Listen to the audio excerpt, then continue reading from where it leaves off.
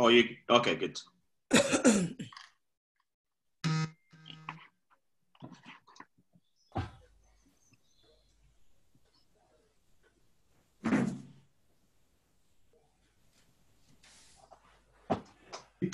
Dennis, can I check? Are you're going to use the mute button? Are you? Are you going to mute people apart from the speaker at any given time? Yes, but I think they are muted upon entry. No. Okay, we're going to mute them. Yeah. At the moment, the way it's set, it should mute them automatically, but sometimes people try to unmute them themselves. Okay, I think attendees are coming in. We already have about 69. So over to you, Eugene. Yeah, people are coming, they're logging in. Great. I can't see the link we are using that goes live to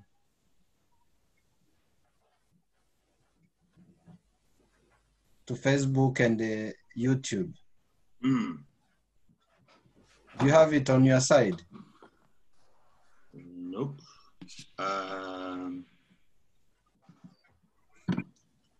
Oh, yes, I do.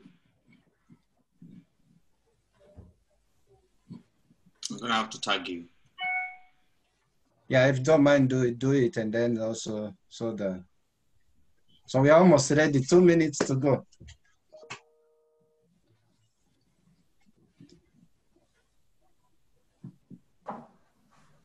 Catherine, can you hear us?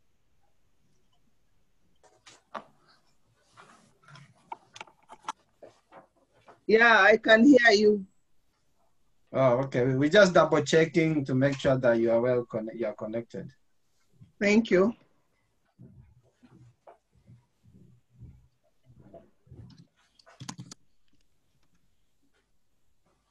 Eugene, can you check the Facebook Live page, please?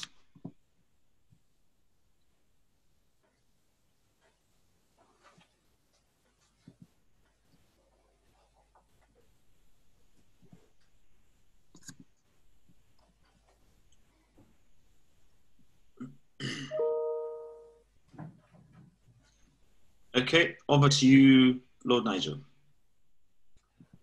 Good morning, and welcome to this fantastic conference that has been organised by the Uganda-UK Health Alliance.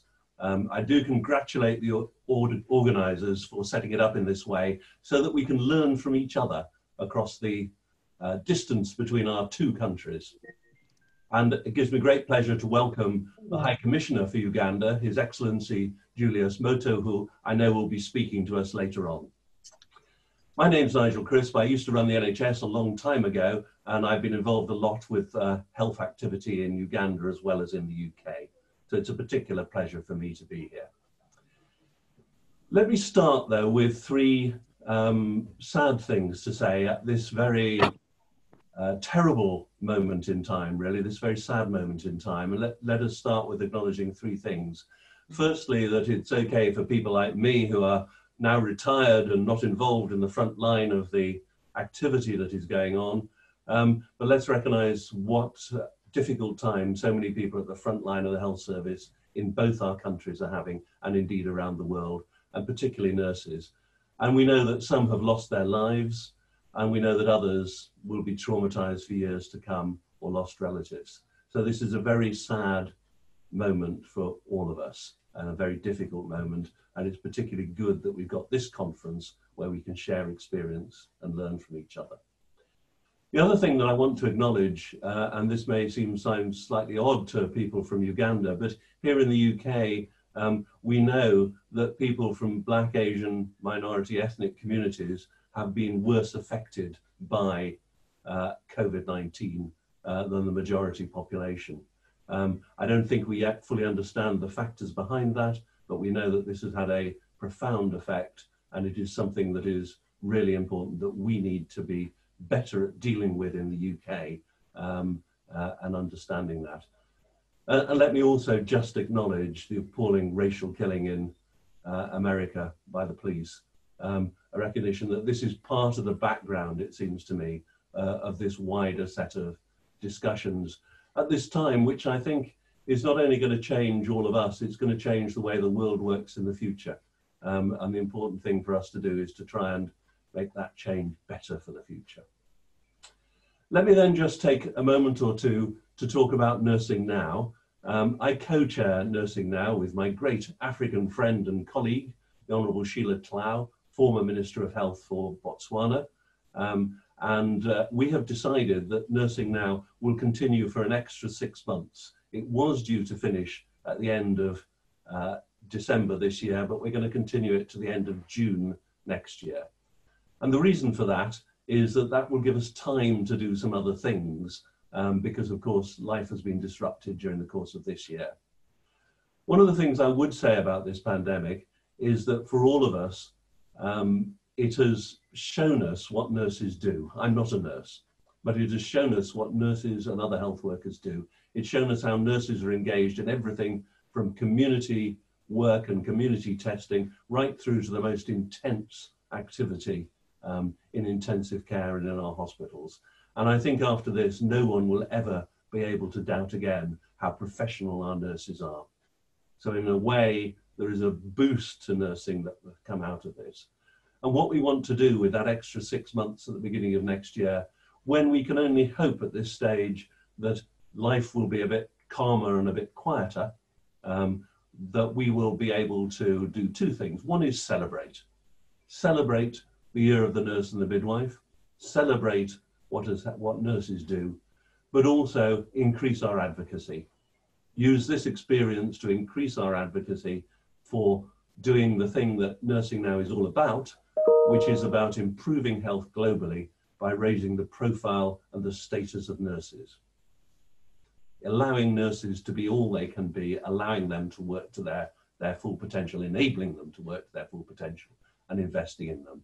And that's what Nursing Now is about. And we think that we need that extra 6 months to use that for advocacy. We believe that the World Health Organization will also extend the year of the nurse and the midwife into next year. And we believe that next year's World Health Assembly will have a lot more about nursing, and will be opportunities there for us to do more in support of nurses and to advocate for nurses. We also know that next year there will be the publication of the State of the World's Midwifery report. We have the State of the World's Nursing report produced in April this year, and we will see the State of the World's Midwifery report next year. So there will be a number of things to happen. And the other thing that will be happening from us at Nursing Now globally, Nursing Now centrally as it were, is that we are also extending the Nightingale Challenge. This is the challenge to employers to work with and develop young nurses, by which we mean people under 35 and under, and to run a development program for them. At the moment, there are almost 28,000 young nurses and midwives signed up to that program. In some countries, they've paused it because of the pandemic, but we have, and that's why we've decided we're going to extend it through to the end of June next year. This is an extraordinary network of nurses, and I do think one of the things we have to decide globally and with colleagues and friends and people on this call is how we might try and continue that activity and continue that extraordinary network of people. 28,000 of them, it will shortly be 28,000, I'm sure we're getting a few more added every week. Young nurses and midwives from 70 countries around the world. Nursing Now itself is represented in 122 countries and has 660 local groups. So this is a massive global campaign. I'm delighted that Uganda was the starting point. I'm delighted that His Excellency and the Minister came and spoke at our inaugural conference just over 2 years ago. I'm delighted to know that Uganda is really taking this agenda of promoting nursing very, very seriously. And I'm delighted as well that we're going to hear more about that, including from Catherine Odike, who's the coordinator for Nursing Now in Uganda. Now, just before I hand over, let me just set out the sort of rules of engagement. The first thing is that I'm going to try and keep people to time, and my friends behind the scene who've got the mute buttons will no doubt be able to help us make sure that we keep everyone to time. So can I appeal to our presenters to stay within your allotted time. And we're also going to take questions and answers. So if you want a question, you've got to send it, I think, to the organisers behind the scene, and they will put them to us. The first question and answer session will be at 10:40. The other thing I have to say is that I'm going to have to leave at 11 o'clock because Parliament, the House of Lords, is sitting, and I need to just attend the first bit of that session. I will probably come back later to listen, but at that point I believe that I'm handing over to Byrne to chair the session. So I will introduce the second session, which is nurses and midwives at the forefront, and then I'll come back later on so that I can hear some of the conversation and discussion later on, but I need to go at that point. You can see the agenda. We start with the planning and the people at the leaders at the top of the organisations, as it were. We then go to the front line, and then we talk about supporting and empowering nurses. So great agenda. Congratulations to Moses, congratulations to Jed, and to everyone who's put it together. So at that time, let me introduce our first speakers. You can see 2020, a year of the nurse, update on national nursing workforces, planning for the response to COVID-19. And it's my great pleasure to first of all introduce Professor Mark Radford, who has relatively recently, I think in the last 3 or 4 months, Mark, become the Chief Nurse for Health Education England. So great to have you here and great to have you speaking to us. So Mark, your time starts now.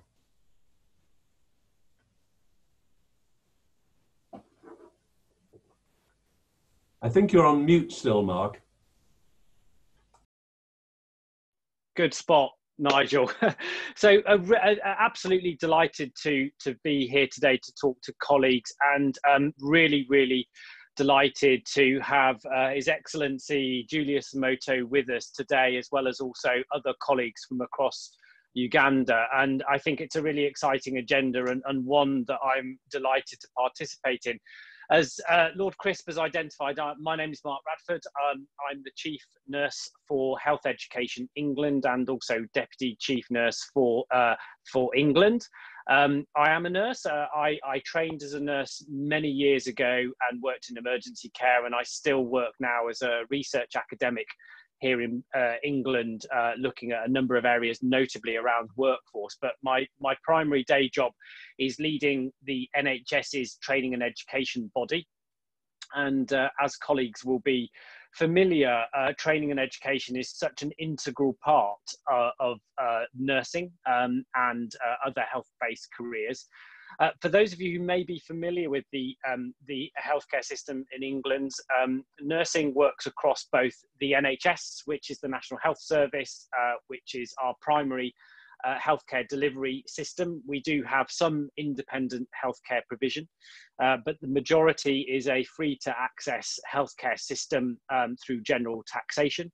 But we also have social care, which is often described as a part of our healthcare system, which supports community-based provision, including those care homes and other types of environment. The reason for describing this importantly is because in terms of our COVID planning response, the integration between our healthcare system and our social care system has been quite critical, and nursing has been fundamentally, importantly linked across those two areas of domains. But to start out with some statistics in terms of nursing across the United Kingdom, we currently have 650,000 nurses who are registered in England across all of our domains, including our devolved nations of Scotland, Northern Ireland and Wales and England. My domain is England, and in our NHS in England we have 380,000 nurses. These are registered nurses working in the NHS. They are supported by about 250,000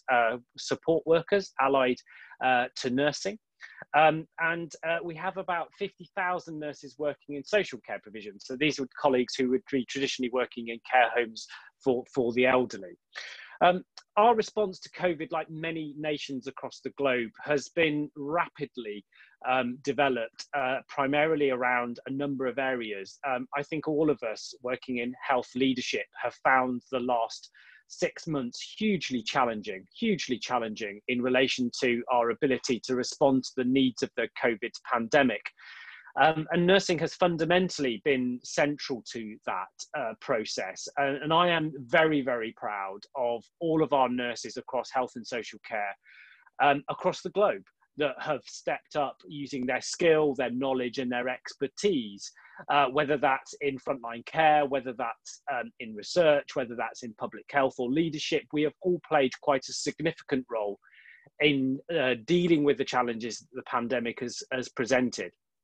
And one of the things in the UK and England that we are proud of most as well is the relationships and the leadership that works across systems of care. So my role in Health Education England, leading the training component, as well as our Chief Nursing Officer, Ruth May, who leads the system response in relation to NHS England. And importantly, colleagues such as Professor Dame Donna Kinnair from the Royal College of Nursing, a really powerful and influential professional body and union for nurses across the United Kingdom. And we have worked intrinsically together to leverage as much of that nursing expertise as we possibly can in relation to dealing with the COVID response. If I can talk about our response, in the early phases, there was, like many countries, we have faced significant challenges in trying to understand the pandemic as it's worked through other countries. And most of our evidence emerged from both China, as well as also our European colleagues, notably Italy. And again, colleagues from China and Italy, our nursing colleagues, have been extremely generous in sharing with us their experience and data and intelligence, which is why I'm really grateful for the opportunity today to learn from other colleagues about your experiences across Uganda and elsewhere in relation to supporting and understanding our COVID response. Our initial response has primarily been around focus two areas, which is support and strengthening the workforce in relation to our hospital response to COVID. And that primarily was about making sure that we had enough high-level emergency as well as also high dependency critical care capability. And again, very proud of the work we've achieved nationally in terms of the support of training and education of nurses to work in different settings. So many nurses who worked not traditionally in intensive care and high dependency were rapidly trained to support a response to, so we could open up as much emergency care and critical care capacity as response to deal with the wave of the pandemic, particularly in the early phases. But also our social care colleagues in terms of their support for importantly areas such as care homes.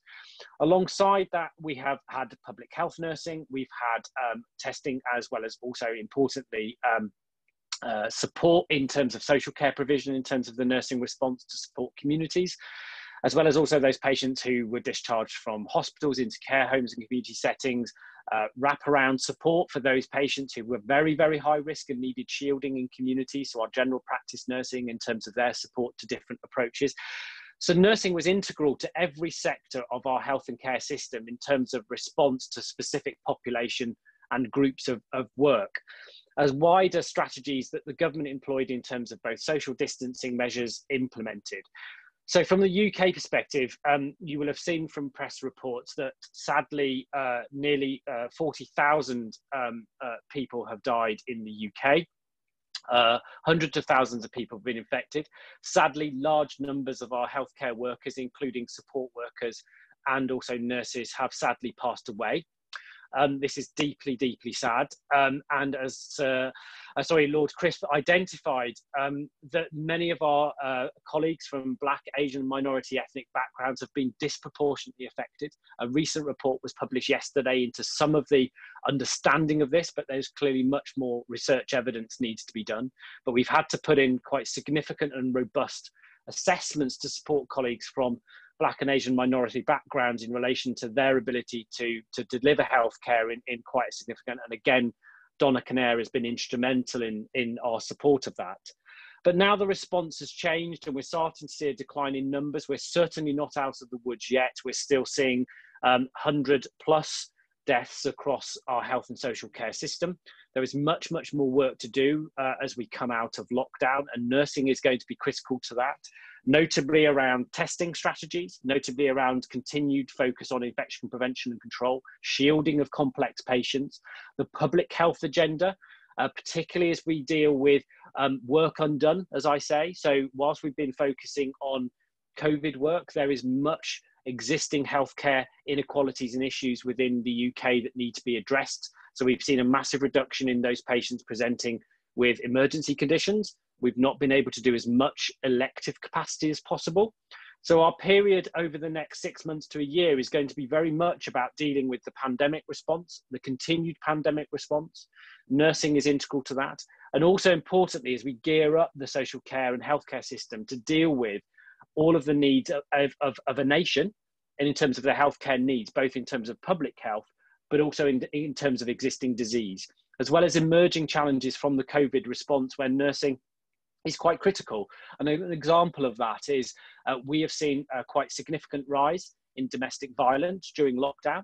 We have seen quite a significant rise in needs of children during this time, both physical and mental health distress, but also in relation to the mental health of our nation, but also the mental health of our workforce. This has been a deeply upsetting and troubling time during the pandemic. So there are many health needs that are going to need to be explored, and nursing is going to be integral to that in terms of the recovery of our nation, the dealing with health inequalities and response, but also importantly, in relation to how do we share our learning for other nations across the globe that are going through this process at different stages. I have learned a great deal from international colleagues in terms of our response, but also in terms of the implementation of different strategies. So I'll kind of pause there. I know there's a chance for questions a little bit later on. And I'd just like to say once again, a massive thank you to colleagues for this invite. And I'd just like to again reinforce how proud I am of international colleagues, nurses in their response to the COVID pandemic, and notably the leadership, particularly in the UK, of nurses in dealing with this. So thank you very much indeed. Thank you very much indeed, Mark. This is the point where you normally get a round of applause, but you'll just have to imagine that on a Zoom conference. I thought that was terrific scene setting for us of the hugely challenging, different roles that nurses are playing, and also a reminder of the work undone, the things that are not being done because we're concentrating on COVID and the needs of children and the domestic violence you mentioned. And I'm going to have a question for you later on when we get to questions, which is I've actually heard from somebody else that there's been an increase in people wanting to train as nurses in the UK. So you can tell us the details of that, which must say something about how people have reacted to seeing what nurses are doing on their television screens and in real life meeting them and so on, which I think is terrific. Anyway, thank you very much for that first input from the UK. Now, I want to turn to Beatrice Amuge, but I'm not quite sure, I can't see her on the screen. Is Beatrice here to introduce her as the Chief Nurse and the Commissioner for Nursing for Uganda?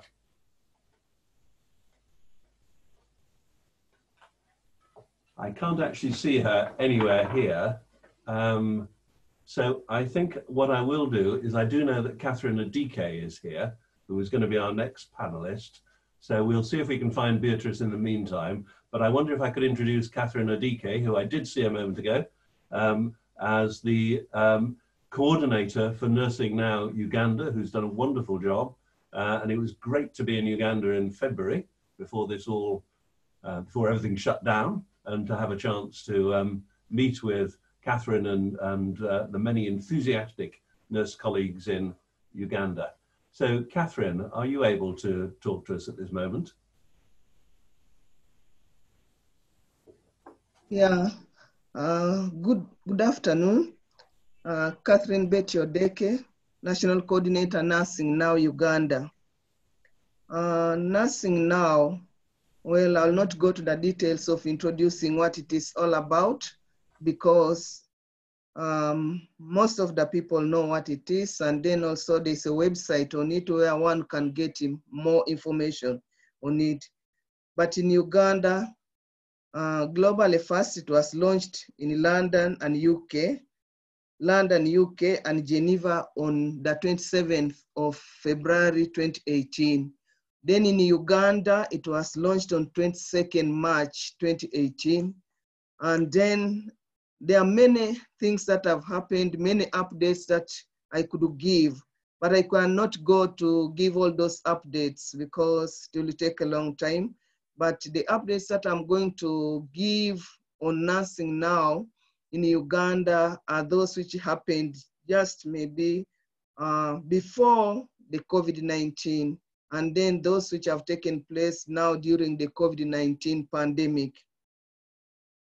Before the pandemic really came out, we had advocated for the filling of the position of the Commissioner Health Services Nursing. And indeed, wanted this post filled because this is the key person in the driving of the nursing and midwifery services in the country. But then now the COVID pandemic broke in, and looking at it, we were faced with many issues. And as nurse leaders in the country, the nurse leaders and midwives decided to come up with them forming of a group that is known as think tank, nurse and midwives leaders think tank group. And it is for COVID-19 and beyond. So when this group was formed, there were many issues that we were looking at hand by then. And we looked at the PPEs, which were inadequate. And then we thought, what do we do? Then the group moved ahead as a committee, mobilized some funds, and to which by then the national task force had already taken place. They had put one in place. So whatever was being contributed had to be passed to the office of the Prime Minister, and then from there where it is passed back. So the money that the nurse leaders of a think tank group collected, they thought they would hand the money. But also we saw that it was good at least to seek audience with the Permanent Secretary, Minister of Health. So we sought audience with her and were granted that permission. So when we were granted the permission, we met her. And when we met her, we shared with her the outstanding issues by then. And we had this issue of the shortage, inadequate PPEs. And then we had also many other logistics affecting the nurses. There was lockdown. Nurses had to come on duty. There was no transport. And then those who are nursing the COVID patients were not going back home. So they were staying in the health facility in a sort of quarantine themselves. And they had families which needed some support.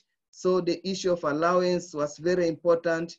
And then also the issue of the accommodation and at least their feeding. So we discussed these issues with the Permanent Secretary, and she guided us. The money, instead of handing it to the OPM's office, that's the Office of the Prime Minister, she advised that it was good we both purchase the PPEs and then hand over, and it would be handed back to us, and then we would distribute to the health facilities where our front nurses who are nursing the COVID-19 patients were of our choice. So we did that, and we distributed these materials to National Referral Hospital, Mulago, and then Entebbe Regional Referral Hospital. That's where the high number of the patients were by then.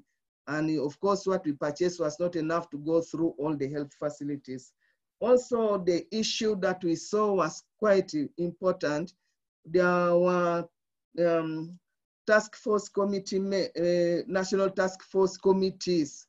And in these national task force committees, we didn't have nurses in them. And we thought it was very important for us to have our nurses involved in these national task force committees, whereby they would guide and see exactly what was being planned for the nurses and the midwives who are in the front line. And then they would also give feedback to the think tank group, because this group really, its purpose is to support and to advocate for the welfare of those nurses who are in the front line.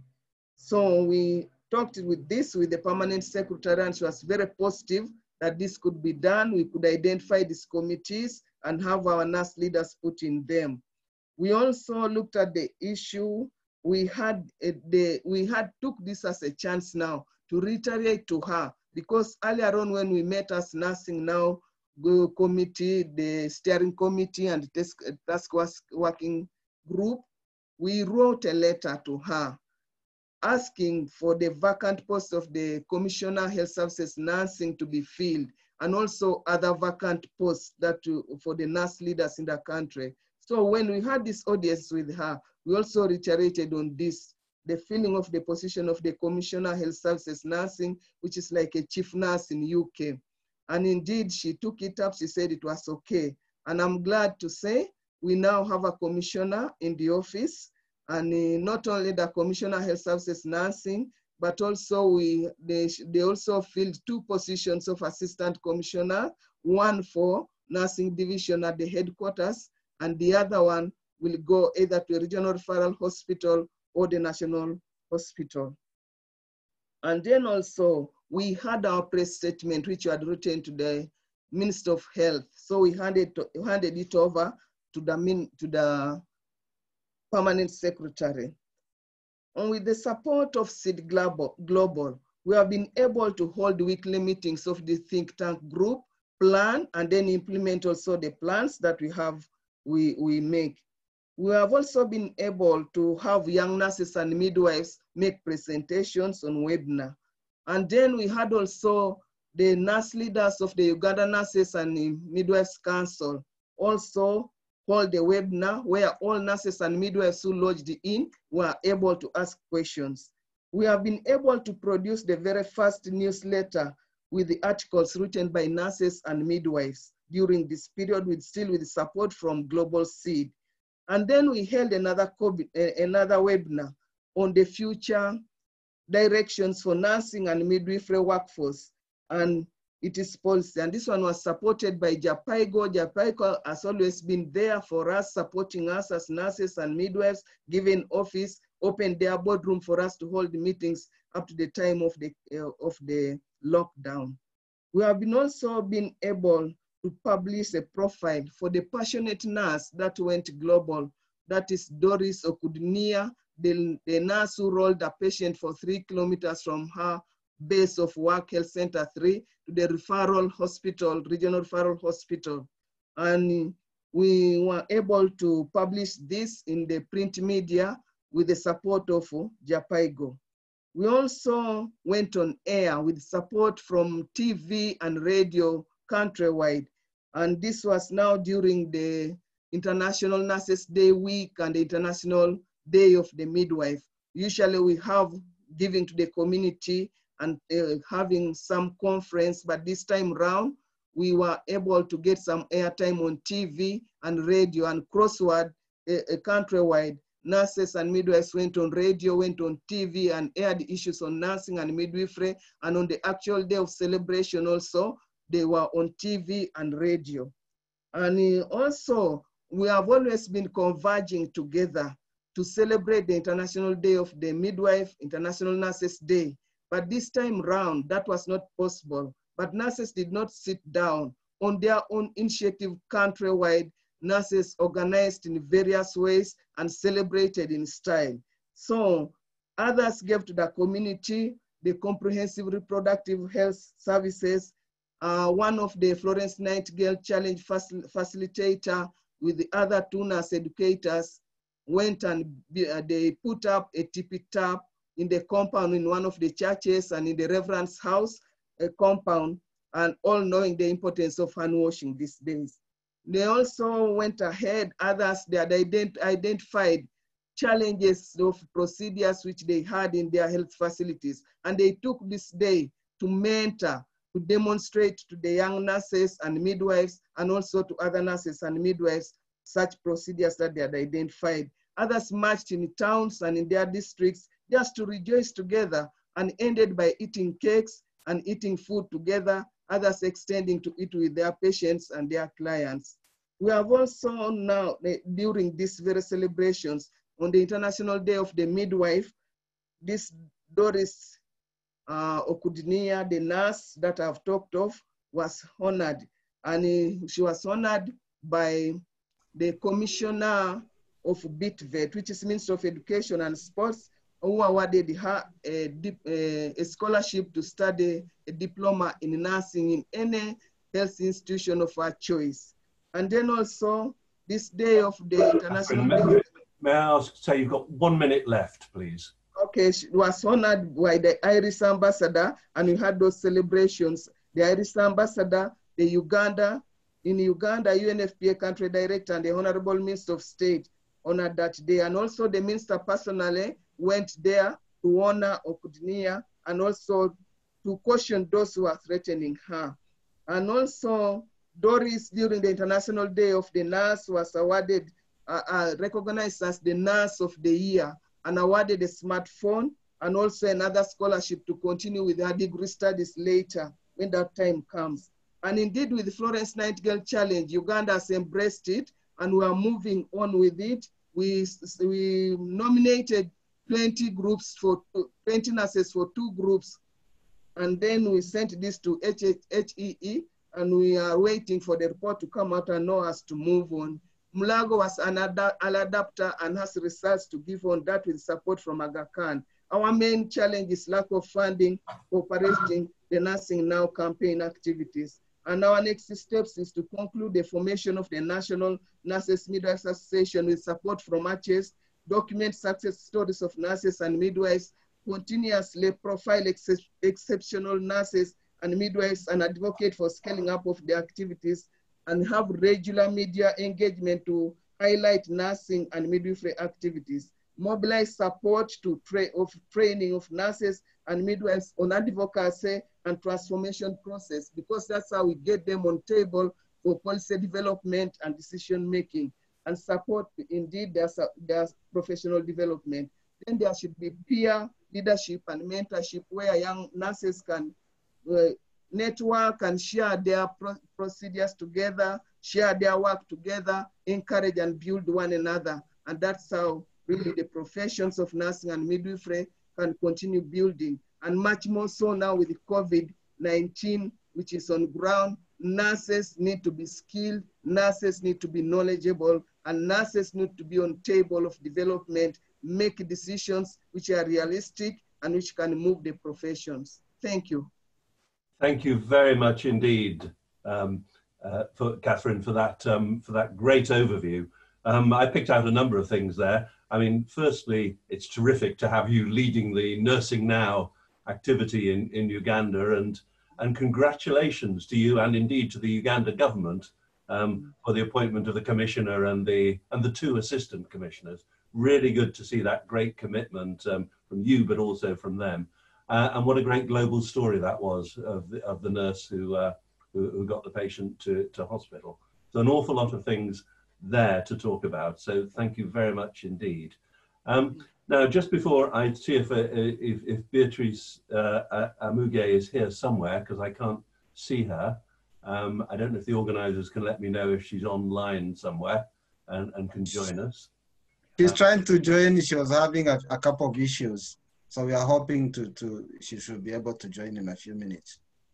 Okay. Shall I then go on to dealing with some of the questions, and we'll wait for her to arrive if she can? Yes, I think that would be the best. Yeah. Okay, let's do that. I can see that we've got a few questions here, which we can pick up with our 2 panelists that we've got at the moment. And I also noticed from the chat box that there's a number of people here from Indonesia and elsewhere around the world. So great to have you here on this UK and Africa primarily event. Let me start off with my question to Mark Radford. Mark, more people want to be nurses in the UK now, don't they? Indeed, Nigel. Yeah. So looking at some of the data we've had, we run something called the National NHS Careers website, and this is a website where colleagues can find much about various careers in the NHS, but it does have the ability to take individual names and then allocate them to a process to go on to a career, which is important. And we've seen a 210% increase during COVID in people wanting to become registered nurses and midwives. So we are working currently now with our universities in England, because this year we have the opportunity to grow the nursing workforce as those colleagues translate their ambition to be nurses into starting registered nursing courses. And we have 2 primary routes, one as an undergraduate to get your degree in nursing, and the other is postgraduate. So if you already have a degree, you can do a shortened course to become a registered nurse. So we're now currently working with the government and also the universities across England, 67 of them, to see whether we can use this year as a real maximizer to increase quite substantially the appetite and interest in nursing into new people starting in courses this September. So yes, I've got a huge task on my hands between now and September, but nothing is more important, I think, in trying to recruit everybody to come into our profession. So yes, the real interest through COVID has been one of the positives out of much sadness, but something we're going to try and capitalise here on the UK to increase numbers of nurses. Let me just ask Catherine the same question, which is, have you seen an increase in people wanting to be nurses in Uganda? You're on mute at the moment, Catherine.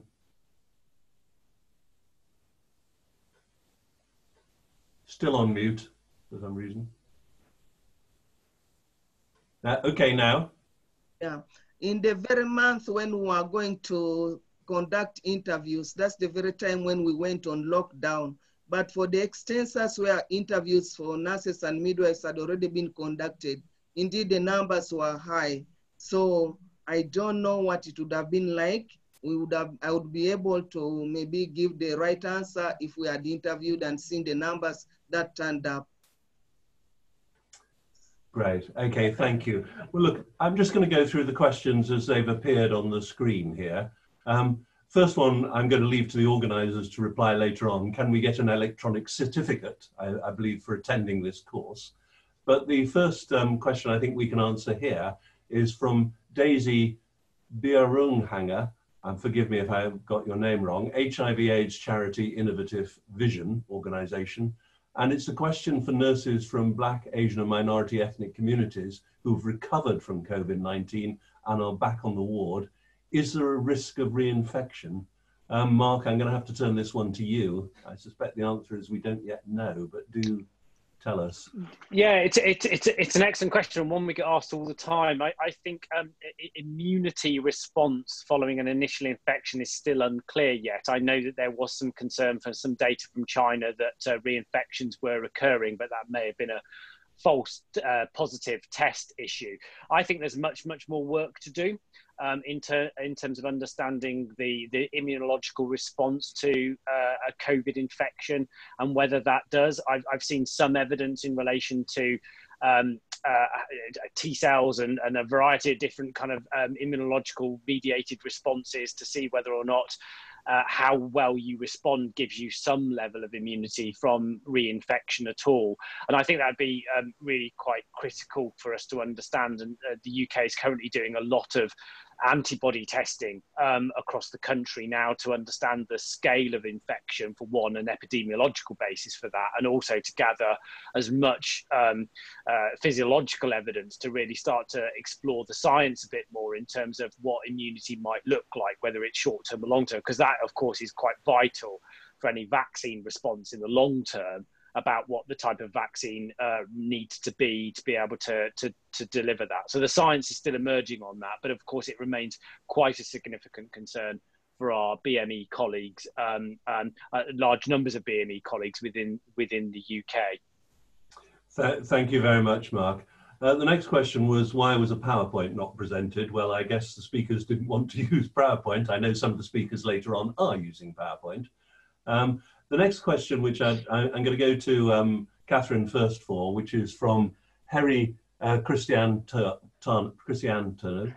How was your experience treating diabetes patients with COVID-19, and what should the nurse pay attention to? So a very clinical question here. May we start with you, Catherine, if you can give us an answer, and then let me come back to Mark. Catherine. Thank you. When it comes now to, for me, treating the diabetic patient during COVID-19, well, I have been out of bedside nursing for quite a long time, and I've personally not treated a diabetic patient during this COVID-19 period. So I can't really claim that I know the challenges and how it is really to treat the diabetic patient. But this one would be best answered by the nurse on the clinical side, and if maybe Beatrice was on, and then Annette, if they were on, they are the people who have been handling patients of recent, and they can give good answers on that. Well, I noticed in the next session we've got the Chief Nursing Officer from Surrey NHS Foundation Trust, so she will probably have a view. But Mark, have you got a... Yes, of course, Nigel. Yeah, we know that diabetes is a risk factor. So, you know, this, as well as also cardiac. So again, the evidence is emerging rapidly in relation to this. Certainly my discussions and seeing some of the literature evidence certainly emerging from the UK, particularly what we call the ICNARC data study, which is what we look at for those patients who present to intensive care units. Diabetes is a risk factor in terms of its presentation. And I think there has also been some hypotheses being discussed and worked on in relation to the incidence and prevalence of diabetes and other long-term conditions within BAME communities as an area of exploration, which, you know, fits trying to understand some of the health inequalities that exist within BAME communities within England. I also know certainly that, as we know with other types of response, immunological as well as also septic response, that diabetes and certainly glycemic control is a significant problematic issue in high-risk patients on intensive care and high dependency units. So I know that both tight glycemic control during high dependency and critical care is quite important, and those obviously patients who have labile and difficult management of their sugar control and diabetes whilst they're critically unwell is often a detrimental factor. But so we know much about it being a risk factor. We know much about managing it during these types of responses. And we also know, importantly, how critical it is nursing, managing, controlling patients and monitoring process both in community and hospital settings. Thank you very much indeed, Mark. The next question I think is going to come to you, Catherine, which is from somebody called Garber, G-A-A-B-R. I'm not sure if that's initials or a first name, forgive me.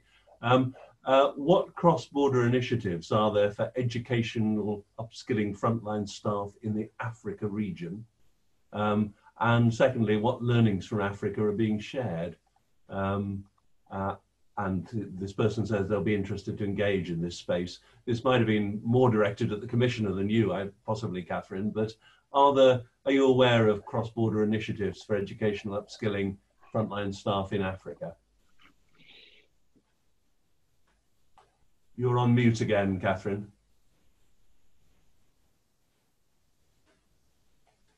It is on education, and it is to do with the cross-border. Yeah, in Africa. In Africa. Are you aware of any initiatives around that? Can I request Elizabeth, and she's going away. Can I request Elizabeth to help me on that? Elizabeth Ikong, I can see you there. Have you got a comment on this, Elizabeth? And if you have, thank you so much, Lord. Good morning, Elizabeth. Yes, thank you so much. I think concerning gender-based violence, definitely there's been a lot of reports during this COVID-19 lockdown, especially in our country. And the issue has been basically people staying at home and not being able to move out to find what to eat and provide for the family, and also to meet their demands. And so there has been a number of reports through our security and through our police. And the cry and the response has been to really reach out to these families, to provide maybe what to eat in terms of supply of food and supply of other requirements, but also to check ourselves, because we are thinking this is a kind of a psychological torture, kind of, which is a part of a mental health challenge that is coming up that we need to think about as nurses and midwives. When we are in our healthcare settings, we need to think about how to handle the society in terms of overcoming and dealing with gender-based violence. What is it that is happening to them? What is it that probably the era of COVID-19 has brought into the families and the society. Elizabeth, I think I'm going to interrupt you there, because I think you're moving into what you're going to tell us later on in your presentation. Yes. So we'll invite you to come back in later on. My apologies, but thank you for that. That question about cross-border initiatives I see is actually from George Abraham, is there's his initials. So thank you, George, for that question. Next question is going to be for Mark. I'm Ida from Indonesia. The presentation very interesting. I'd like to ask Professor Mark, could you share your experiences in England? What are your strategies to assess skill competency of your students during pandemics? Because I imagine, like other UK, like the UK, other countries have been using students, or final year students at least, to do some to be involved in this in quite a heavy way. So how do you assess their competencies, Mark? It's a great question, and thank you. Yes, I have to say we worked directly with our Royal College of Nursing, our regulator, the Nursing Midwifery Council, and also across the various nations to formulate a policy response in the use of students during the pandemic. And like many colleagues, we wrestled a number of issues, notably where they were in their training, how much clinical experience they'd gained at that point, and also importantly, a risk assessment of supporting students into a pandemic response, which in terms of their normal placement activity would be very unusual indeed. So we had to formulate quite a significant strategic package of measures, including we moved our students to non-supernumerary status, when normally in the United Kingdom they're supernumerary in practice all the way through their training. We would pay them, which again in England is not the norm. We would recognise importantly that those students would need some payment to support them offering their support into teams. And we also had to risk assess those students, because again, the issues around competence and experience were quite critical. Our national policy was that both third years could work within the service as part of a paid placement. And many students have done so. We had 30,000 students volunteer, but actually as through the assessment of their skills, experience, and also risks. About 12% of students in total were not able to go out into clinical practice because they either had some underlying conditions, risks themselves, or suitability in terms of their skills and experience to be able to work in a pandemic response.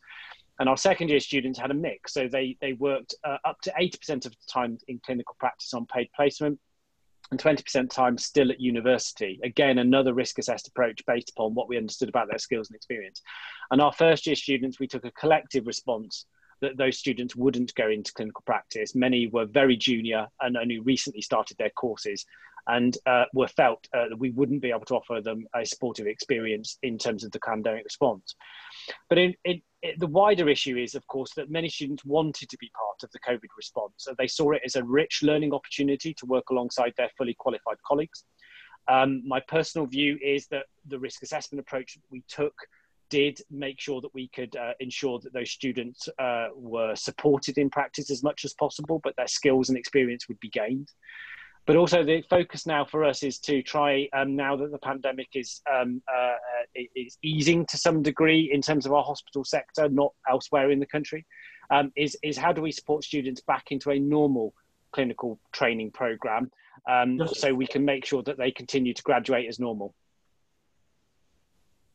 Thank you very much indeed, Mark. You finished precisely on 10:50. I'm sorry that we were unable to have Beatrice Amuge join us. I hope maybe she's been able to listen to some of this, but we're really sorry you weren't able to join us, Beatrice. But let me say thank you enormously to Catherine Adike and also to Mark Radford for giving us that great start with some real reality testing, as well as the big overview picture that you've offered us. We didn't get through all the questions that people asked, but they will be remaining here, and I suspect that they may come up in future sessions. So let me move on then to our next panel, which is about nurses and midwives at the forefront of the response to COVID-19, experiences and challenges. So this is taking us down from the planning level to the front line, and where people are dealing with the day-to-day issues within the wider context. And we're going to start with Heather Caudle, who's the Chief Nursing Officer for Surrey and, I've forgotten the name of your trust, Heather, forgive me for this, Surrey and Borders Partnership NHS Foundation Trust. I know you're with us here, and just while I do that, I'm now going to hand over the chair to Jed Byrne, who is here, because I need to just go and check into the House of Lords briefly, but I will come back later on to listen to some of the conversation. But my great pleasure to welcome Heather, who is the Director of Nursing, the Chief Nursing Officer in this important trust, and we're looking forward very much to hearing your comments. Heather, thank you. Thank you, Lord Crisp. Thank you for inviting me to be part of this panel, and I'm so excited to hear what's happening across the globe with regards to nurses and midwives and our contribution to health, and especially during this time of COVID. I just thought I'd spend some time talking about three broad topics to help orientate you guys to our organization, what we're doing, our challenges, and some of the things that we are proud of at this point in time. So just to say a little bit about me, as Lord Nigel Crisp said, I'm the Chief Nursing Officer of Surrey and Borders Partnership NHS Foundation Trust. It is a mental health and learning disabilities trust, and we provide services to Surrey and neighbouring regions. I've been a nurse now for over 28 years. I say that with a lot of pride and some trepidation, because it feels like a long time, but I'm so proud to be part of a thriving and an important profession. And the three areas I just wanted to share with you that that would be helpful to this discussion is, the first of all, how are we, what's been our experience of COVID, this pandemic? And I think the first thing to talk about is the challenges that it presented as a pandemic for the organization. Being a mental health organization that delivers services for people with mental health issues and people with learning disabilities, we were not seen as being part of the forefront, the hot spots in terms of the COVID pandemic. And one of the challenges we faced was a lot of the national guidance coming out was directed towards areas, quite rightly, where people with health conditions brought on by COVID infections were being treated. So priority and focus, again, quite rightly, was given to intensive care units, eating disorder, emergency departments, and we had to almost interpret or apply some of the guidance to mental health settings. That was a challenge that we met, and we met effectively. But it always felt for myself and others that we had to really adapt some of the guidance. That didn't last very long, and quite quickly, I think leaders nationally understood that the guidance needed to be instantly interpreted for all health settings. The other challenge was PPE supply, and Mark Radford quite rightly described some of the challenges. And what I did as a Chief Nursing Officer, also having the responsibility for infection prevention and control, being the director responsible for that, I ensured very early on that our supplies were strong. We tapped into our local NHS suppliers, and we worked in collaboration with other organizations. And right across the country, there was a terminology that was developing called mutual aid, which meant that if I was in need of PPE, then I would make that request formally to the system, to our local group of organizations, and my neighboring organization would lend me some.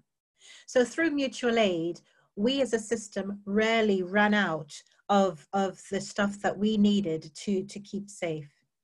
The other thing that was a challenge for us, which became a national issue and a global issue, was the disproportionate impact of the COVID infections in terms of mortality and morbidity on people from Black and ethnic minority backgrounds.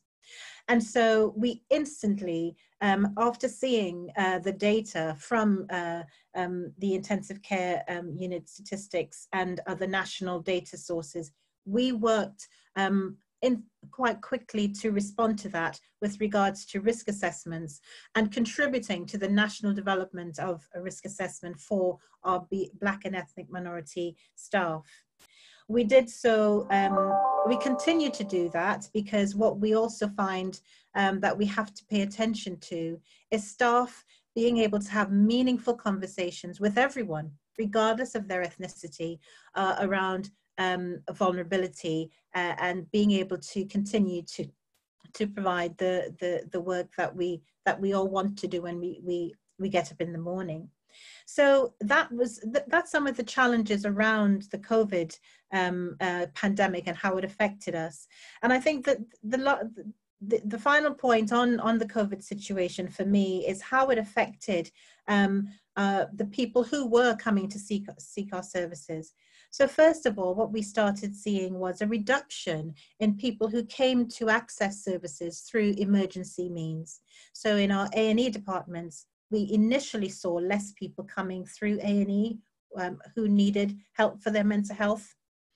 We then saw from about mid-April to now a gradual increase in people coming back to services, with a specific focus on how the pandemic and the conditions were affecting them.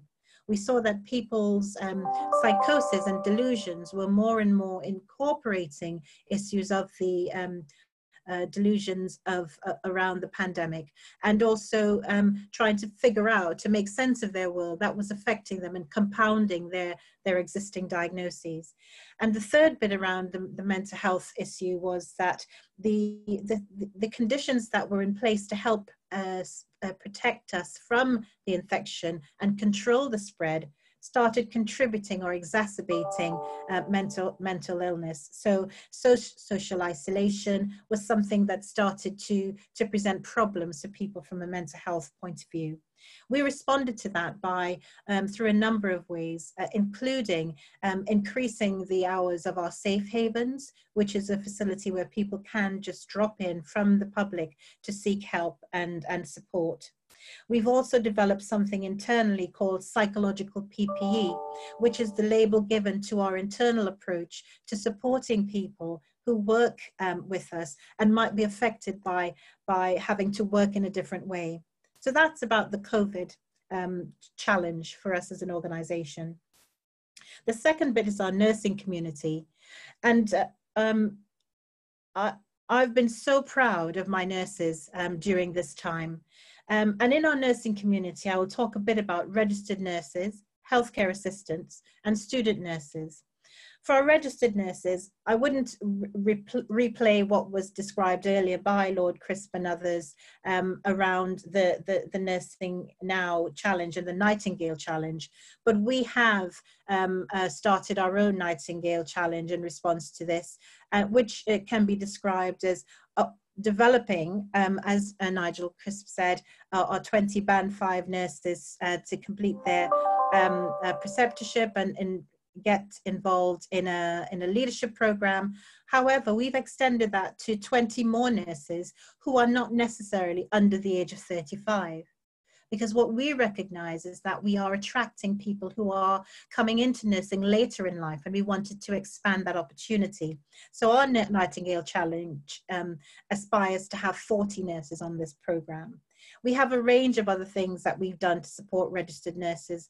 For example, I have started meeting through Microsoft Teams and Zoom and other platforms, meeting with nurses across my organization every week. And we have a trust-wide meeting to hear how people are feeling. On International Nurses Day, we had an event and Tracey Collins joined us, and one of the deputy CNOs, Mark's counterpart, Sue Tranker, joined us to really celebrate what we contribute as nurses. We have webinars for Black, Asian and minority ethnic staff to talk about, together with our chief executive, myself and other senior leaders, what it feels like at this point, given the disproportionality around impact on BAME staff. And of course, we are focusing continuously on how we change our practice and focus more on physical health as well as mental health, asking my nurses to practice to the top of their license when it comes to keeping people safe from the effects of COVID-19. For our healthcare assistants, we're planning an event next week on the 11th of June, where myself and other senior leaders are meeting through Microsoft Teams, all healthcare assistants who can make it, to again celebrate their contribution and hear what they're worried about. I see Gerard's probably poised to interrupt me because I'm going over, so I will quickly talk about student nurses and then I will be done.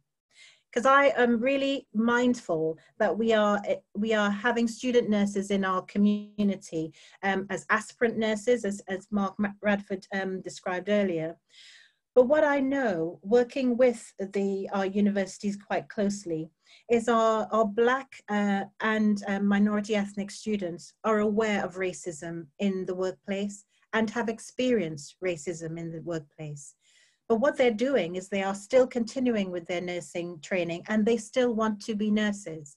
So I'm working quite closely with the university to provide diversity-specific leadership courses for student nurses of any ethnicity in order that they are prepared for a work environment. And I must say that this racism is not from fellow healthcare professionals necessarily, but from patients. And so that environment, having to deal with racism and the biological weathering that it brings on, as well as learning your profession and getting that from all sides, helping them to prepare for that, especially during this COVID time, is of particular importance.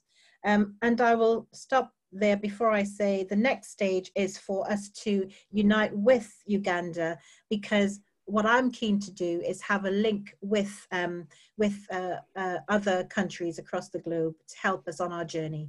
Thank you. Thank you, Heather. And may I just say that it's absolutely fantastic to hear a senior nurse with such compassion for their staff and students. Hello, everybody. Without any further ado, I'm going to, in the interest of time, I'm going to move on to my fellow THET trustee, Dorcas Guata, who is going to carry on this subject as the nurse advisor of the Tropical Health and Education Trust. Dorcas. Yeah, thank you for introducing me. Thank you for having me on this platform. I'm truly amongst friends. Out of all the descriptions that you've given, Jed, the greatest pride that I have is describing myself as a hospital cleaner. I arrived in this great country called Britain when I was 20 years old, and immediately found myself a job in a hospital working as a cleaner. And I think, to me, out of all the credentials that we may put on a CV, it is that very job that will be very telling to me and reveals a lot in terms of intersectionality around inequalities, racial discrimination, and this great institution called the NHS that we so love. Thank you. Next slide. So as we take a global health approach to the conversation that we're having today, I think it's worth saying that the story of epidemics is the story of inequalities. We've seen that with the Ebola crisis. We saw that with the HIV crisis. I'm from the generation of HIV and the impact of that in society. But my conversation today really focuses on how the innovation of nurses such as me, who are coming from Zimbabwe and many other countries today, lend themselves in terms of drawing lessons from low-income countries into high-income countries. And just how that contribution to me has never been really recognized in a way that we should be recognizing the NHS. But also, how do we balance pandemics and poverty and the tough choices that people in low-income countries have to make? And I'm glad that my colleagues from Uganda today have set the scene. Thank you very much. For the next slide. But who are we? We often say BME, and we're not always sure about the context of who all these stories are. Who are these people who find themselves in our healthcare systems? And where do they come from? And how do they find their way into that? I've put here just small elements. This journey begins way back with the likes of Mary Seacole, Jamaican nurse who found herself here, the Windcrash generation, and then Indian generation, the middle class generation that migrated here in the 60s, many of them whose children are doctors and nurses and you know, are feeding in the healthcare system, the West Africans and the Zimbabweans such as me, but also, and Jed, you will know this point, that we as Britain and the NHS have gone overseas to recruit nurses, such as Filipino nurses, and we brought them here. Have we been more concerned about our staffing levels than we've been concerned about the social context in which nurses arrive in the UK? Thank you very much. Next slide. Next slide. I spend my time working in two spaces. I'll go back to the first slide, please, in Zimbabwe. I spend my time in two spaces, in two places between Zimbabwe and London. These two places are revealing of inequalities. This is where the Friendship Bench project was based, and I'll touch on it later on. The next slide is Westminster, an area that I spend a lot of time using greatest innovation that I can bring into the healthcare system in accessing young people who are involved in gangs. Now, this great map here has a lot of wealth. This is the front door of Britain. And yet in these pockets of this city here are great, huge inequalities. There are many people, many of the migrant families who are living high levels of poverty, and many of them are affected by mental health. Are our services designed to access them in the right way? Thank you. Next slide.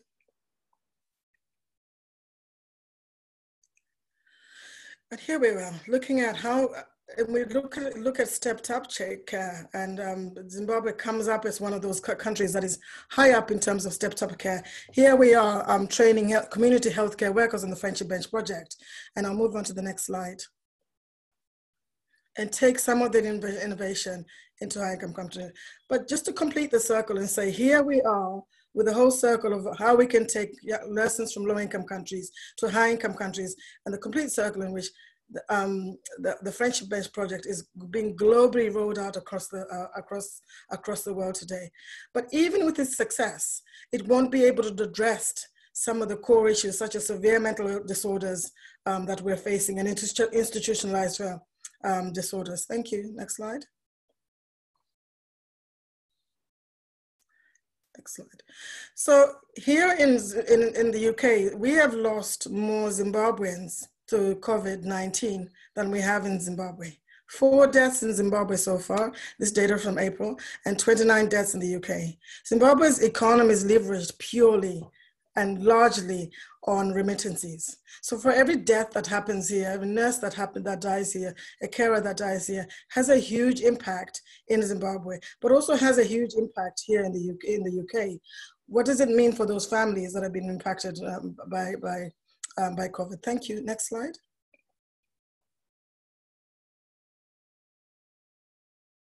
Next slide.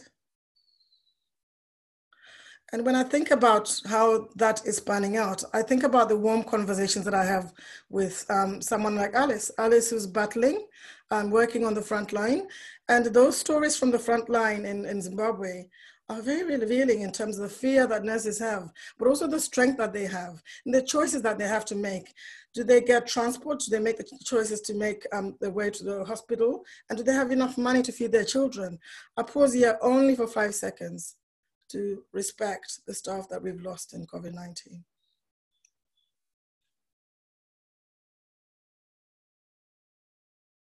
Next slide, thank you.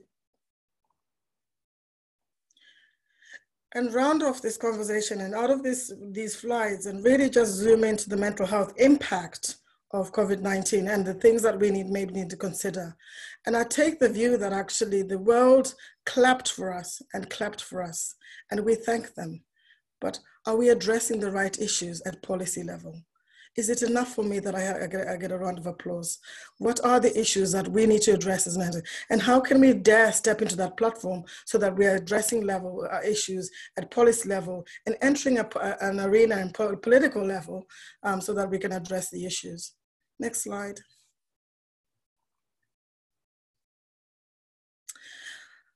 Out of all these points, I'll pick out one, which is the mental health impact of healthcare workers. As a nurse working in accident emergency, I can tell you that one of the things that trouble me hugely is seeing a nurse or a doctor or a medical student coming into our A&E department having taken an overdose or tried to commit suicide or successfully kill themselves. That is huge. And when we unpack some of those issues, it is directly related to the impact of the work, clinical work in which they're carrying. We must do so much more to protect our healthcare workers. Those who are most vulnerable, particularly the junior nurses, and my colleagues earlier on touched on the junior nurses who are coming in are actually some of them much older. And so they have a greater responsibility of sending money back home, and those pressures that squeeze them in, those social factors that really cave in. Thank you, next slide.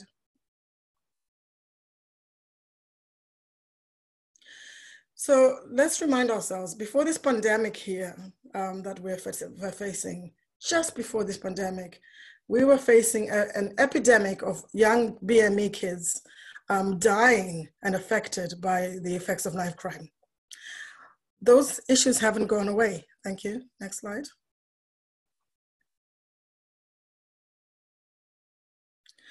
And so when we talk about safeguarding young children, we zoom into these issues. This is, again, the space that I study.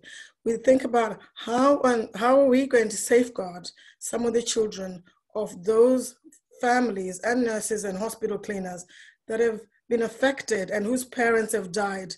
How do we safeguard Filipino children from being affected by how do we safeguard children so that they are protected and looked after? Next slide, please. Thank you.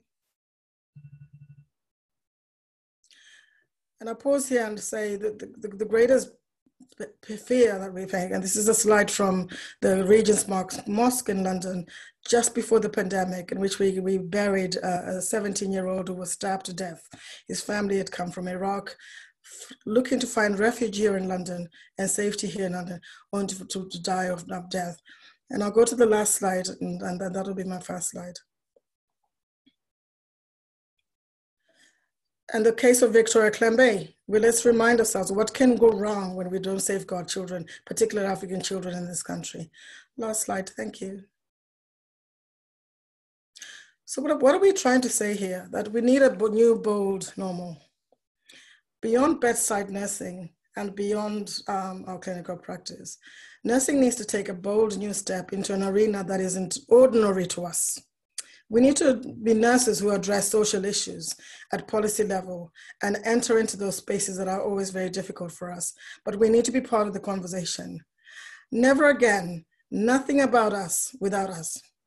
The BME agenda can never be discussed again in this country without us on the table, because this is affecting us. It is us who have been denied certain privileges and certain opportunities to advance, because we know that discrimination happens in the clinical environment. We need to inspire the next generation of leaders and inspire them so that they're not just clinicians, but inspire them at a level that they can strategize. We need to have new leaders who speak to broader issues. We're very good at diagnosing and treating our patients, but we're not very good at strategizing ourselves. And some of that work, that is some of the work that we're doing in TET. How can we improve health partnerships so that the diversity of that health partnership complements learning right across the globe? And the last point I'll make really is around the need for nursing to think about collaboration outside the field. We can be very, very one-way oriented and think healthcare in terms of one lane. But there is so much scope here for us to collaborate with other fields. I will pick one industry, which is technology. And technology is a big issue for us. And we use technology really well in Africa. The arts industry, we know that the arts industry helps us get the message through, and they help us with those kind of sort of healing elements. So my last really word is to complement the work that foreign nurses bring into this environment. And now we need to have the platform to appraise that contribution more than ever, but also we need to be much more bold about how we enter that space, because We must be on the table. Whatever happens, our voice must be on the table. Thank you for having me. Dorcas, thank you so much, and may I just say how much you managed to eloquently and concisely say what so many people are saying at the moment, that we have reached a juxtaposition in healthcare where there is no old normal or return to old normal, and I warmly welcome that that call from therapist to advocate, which you so beautifully expressed. So our final speaker in this session this morning is Annette Kanyunyuzi, who's president of the Uganda Midwives Association on this topic. I've appallingly badly chaired this session so far, so we're going to have a shortened question and answer session at the end of this. Annette, are you online? Yes, I can see you now. I shall hand over to you. Good morning.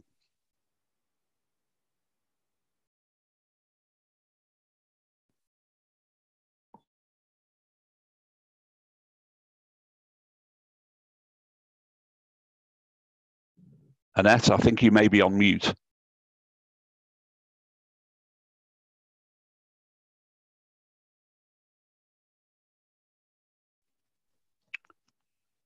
Okay, can you hear me now? We can hear you now. Yes, carry on. Okay, thank you very much, Chair, and greetings from Uganda. I want to add my voice to my fellow panelists to appreciate this great opportunity that has been given to us to amplify the nurses and midwives' voice.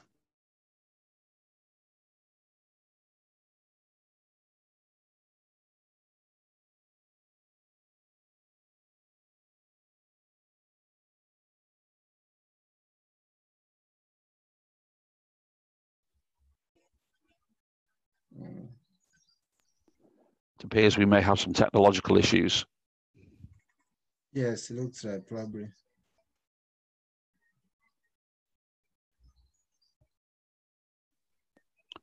Annette, can you hear us?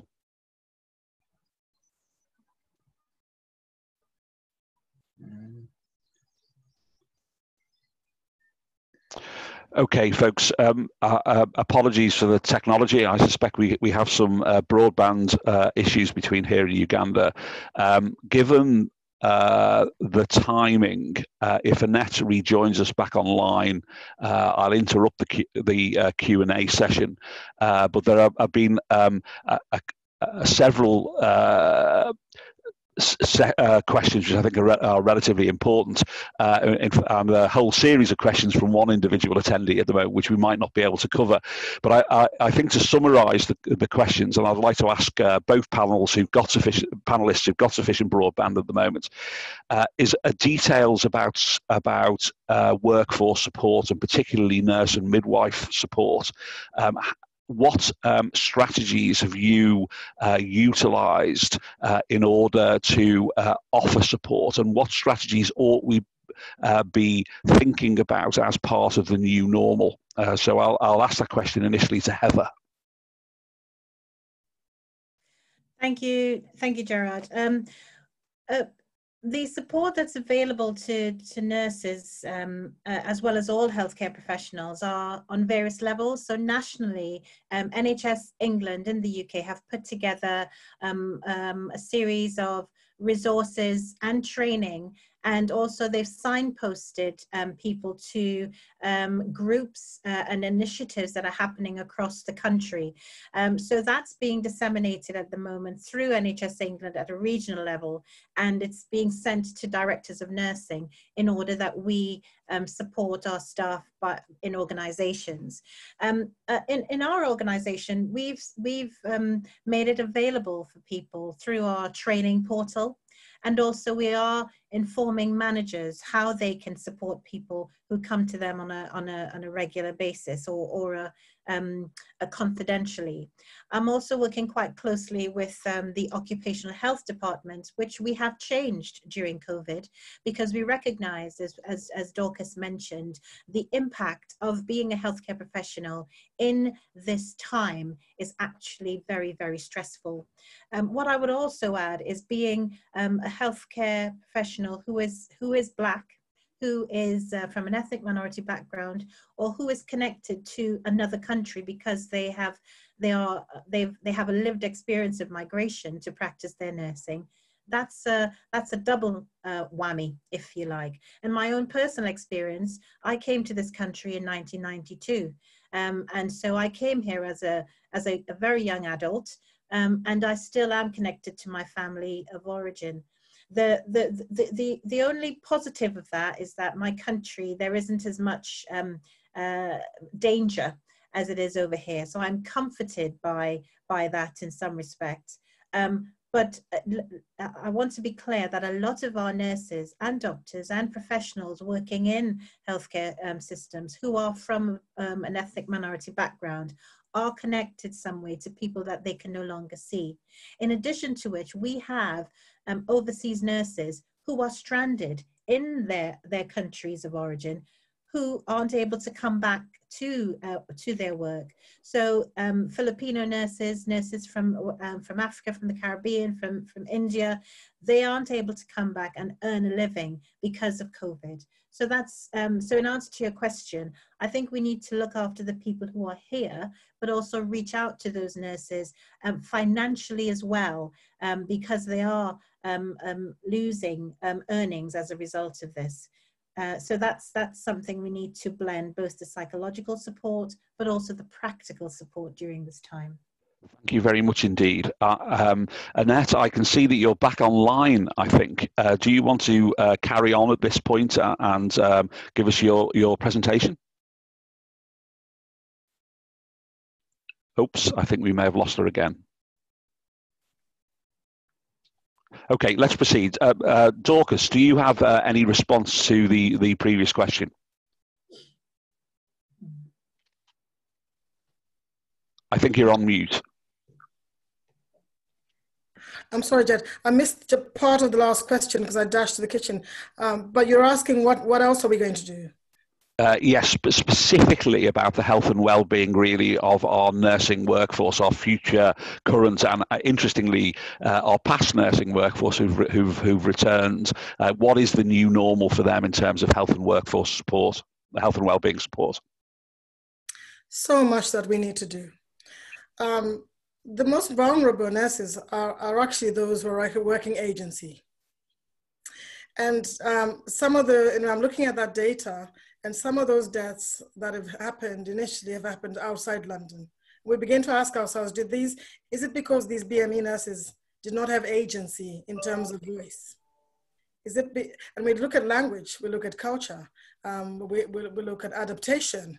Some of us moved to this great institution and this country with a lot of respect. And it takes a lot of time before you're able to challenge the very system that you have. So how can we give our BME nurses a lot more agency and voice and volume so that they're able to speak to the issues?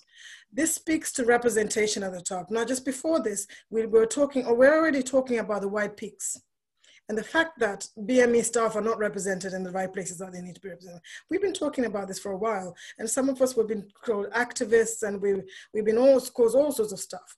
But actually, the real issues have really come up to the top. Do BME staff have the right representation? What does it mean for a junior nurse to see Heather as a leader in a clinical practice? What does it mean to a Filipino nurse to see an African nurse managing a ward? So I think the issues of representation need to happen. I'll come back to mental health and say, we need to do much more and look at culturally appropriate and feasible and accepted interventions for our BME staff. We need to address mental health in a way that our staff accept mental health. Anxiety and depression, let's go back to our cultural terms. Kufungisisa is our word in Zimbabwe of thoughts. Rimue mangu, my heart hurts. We know that some of the expressions of mental health are somatized. So let's be really curious, even more curious than we should be, about who our BME staff are.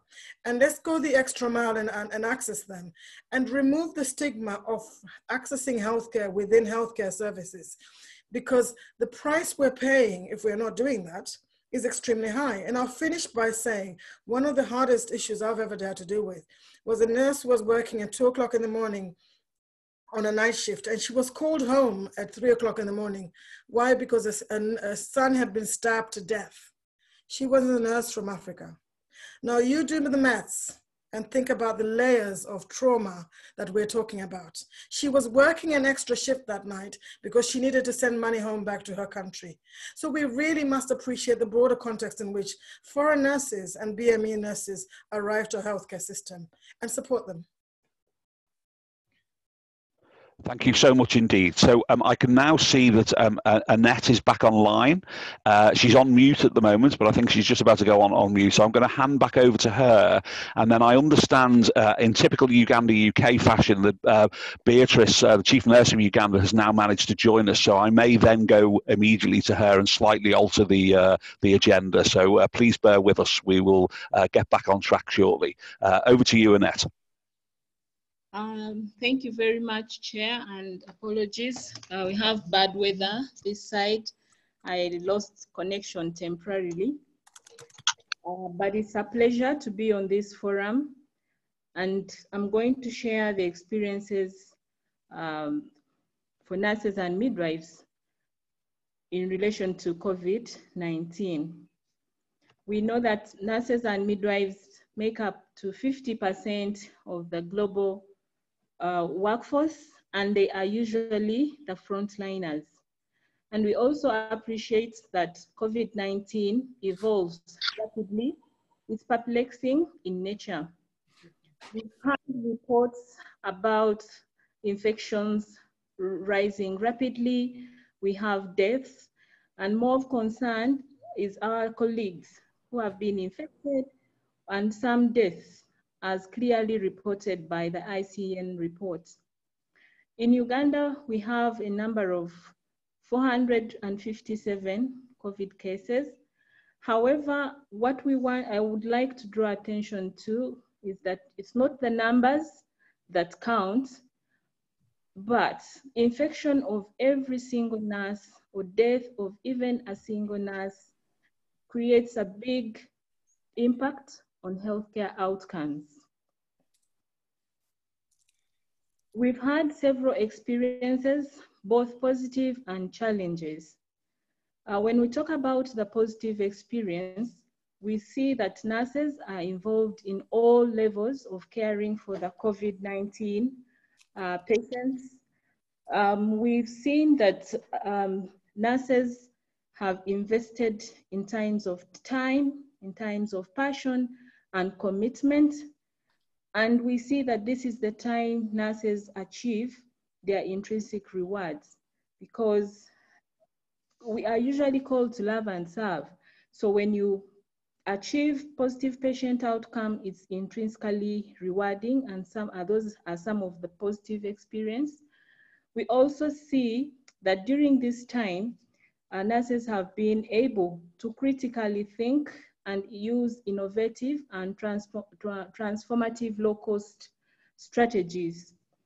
Because COVID has stretched the resources, it has caused a lot of disruptions, so we had to think critically how to reorganize the services, how to ensure that the limited available resources are put to good use.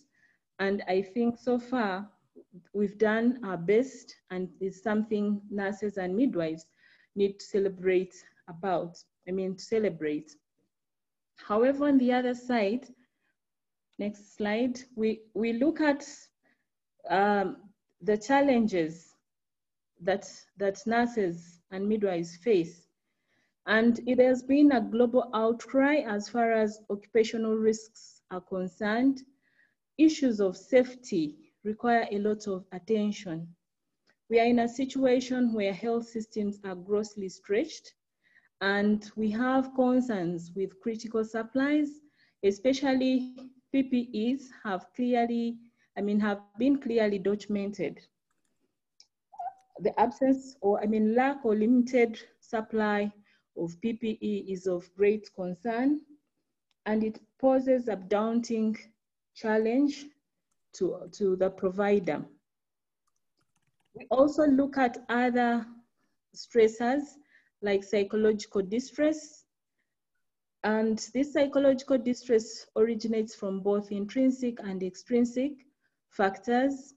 As we know, the challenges of COVID are very unpredictable, being a novel disease.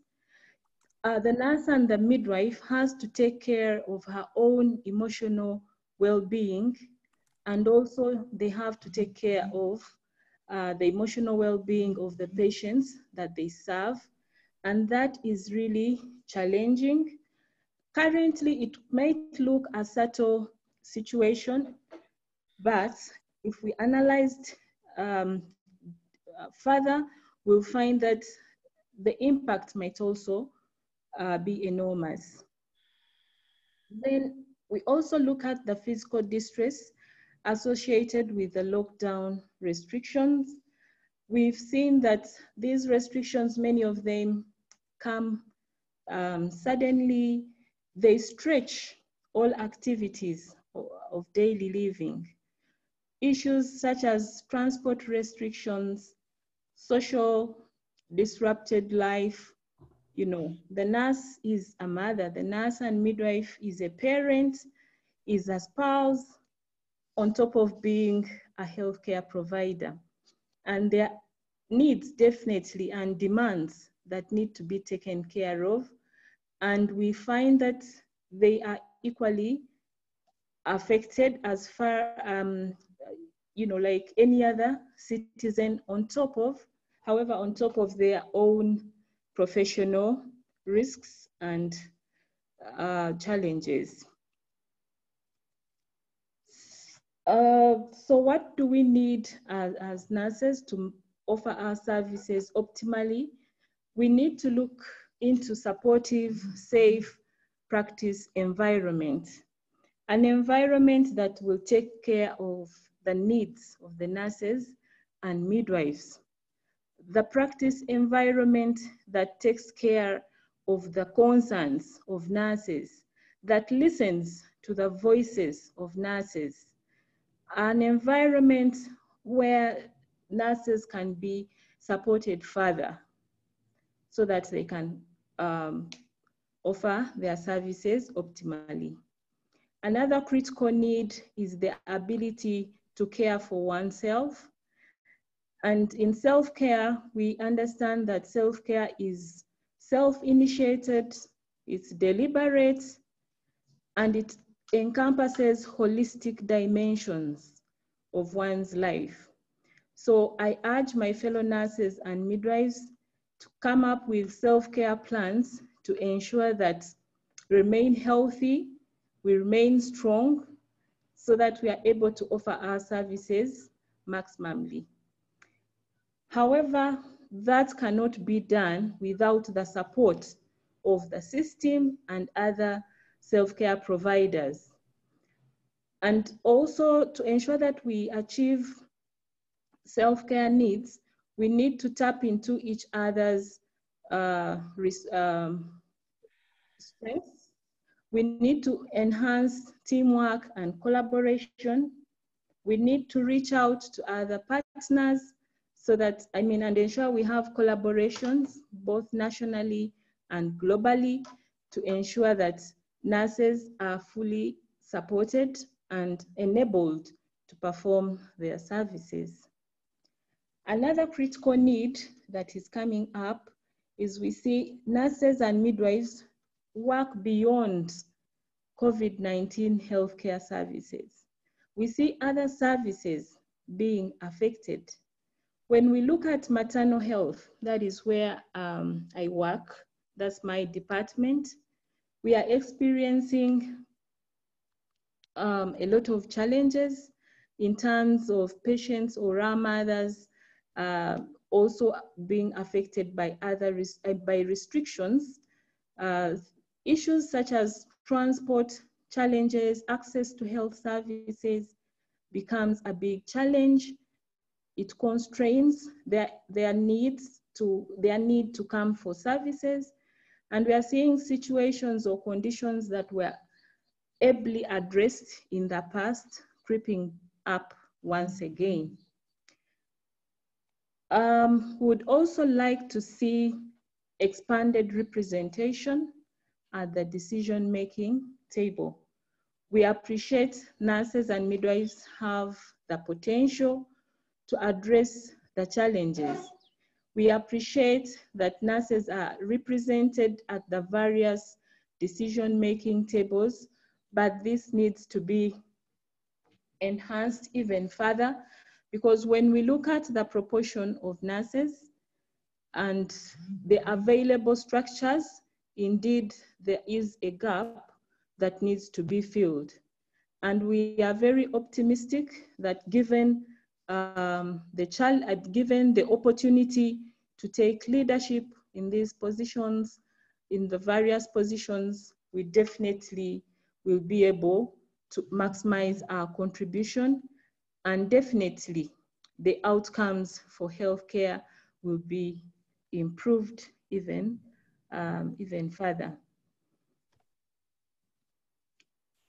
In conclusion, we totally agree that nurses and midwives are a critical workforce, not only in COVID-19 healthcare services, but also in other services that have been affected by the COVID-19 pandemic, like I've already mentioned.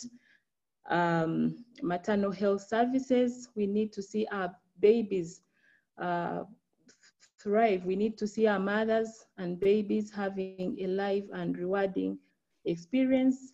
We need also to optimize nurses and midwives' potential. Now more than ever, we need to have respectful care, and that may not be possible if we are not supported, if we are not given the resources that are required. And that leads me to my last bullet, where I state that health systems need to expedite and prioritize response to nurses and midwives' critical needs. Yeah. Thank you very much indeed, Annette, and I'm very sorry about the broadband issues. Beatrice has been very kind and let us move on, which I think is good. So what I propose to do is to move straight on to session 2, supporting and empowering the nurse, and introduce Tracey Collins, who is Head of Global Nursing in the Global Engagement Directorate of Health Education England, and my colleague. So Tracey, over to you. Thank you very much, Jed, and good morning, everybody. And I just want to say it's a huge pleasure and privilege to be invited to hear and learn from others today, and to share some of our experiences as well here in the UK. And as Jed has said, I have the great privilege of working with him and his team in Health Education England and the Global Engagement Directorate, supporting the team with the Global Nursing Agenda. So I just wanted to talk to you today around the support for our international nursing staff. And Mark has already mentioned this morning around the numbers of nurses and midwives and healthcare workforce from overseas working in the NHS. But we have nearly 115,000 international nurses and midwives, mainly from India and the Philippines and EU countries. So that is a huge amount of international workforce supporting our NHS, and particularly at this time. And prior to lockdown, we had 3,000 international nurses that had recently arrived in the UK. So some within a week and some within around 4 months, of preparation and arriving and landing in the UK. And I think that's a really important reflective time really to think about that, because these nurses, many have never even worked overseas, never been on a plane, said goodbye to their loved ones and families to come and work here in the NHS and step straight into the face of a pandemic. So what we had to do, within the NHS is to rapidly, increase the amount of staff that we were needing, and particularly in critical care skills. And we needed to actually utilise our international workforce sooner than what we would normally do. So our international nurses, when they come to the UK, normally have a supervisory period of time where they're able to come and settle into the NHS and to learn about a new healthcare system, but also have that preparation time, practical preparation time, before they actually work on the front line. But this was unable to happen, and we needed to create a temporary register for these nurses to be able to work as a registered nurse to support the frontline staff, but with supervision. So as from yesterday, 2,400 of those staff are actually now on the temporary register and supporting our nurses and healthcare professionals on the front line in the hospitals. So what support have we needed to put into place as a matter of speed? We have developed free online resources at Health Education England. It was the e-learning for health team, and this is available for all our international colleagues. And I can share these links with you if people are interested at the end of the presentation. But these learning materials, there is a specific element and component there for international staff coming to work in the NHS, and particularly looking after patients with COVID. There is enhancing basic critical care skills and the fundamentals of nursing care, but also some of that pastoral support, which is really pivotal for those that have actually left their families so soon.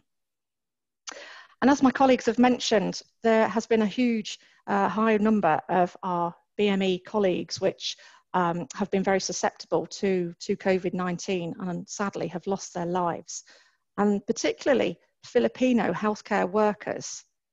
So we have dedicated support lines that have actually been set up to support our colleagues, to share that support and to talk through the risks and their fears. There's never been more of a time where mental health and well-being is absolutely pivotal.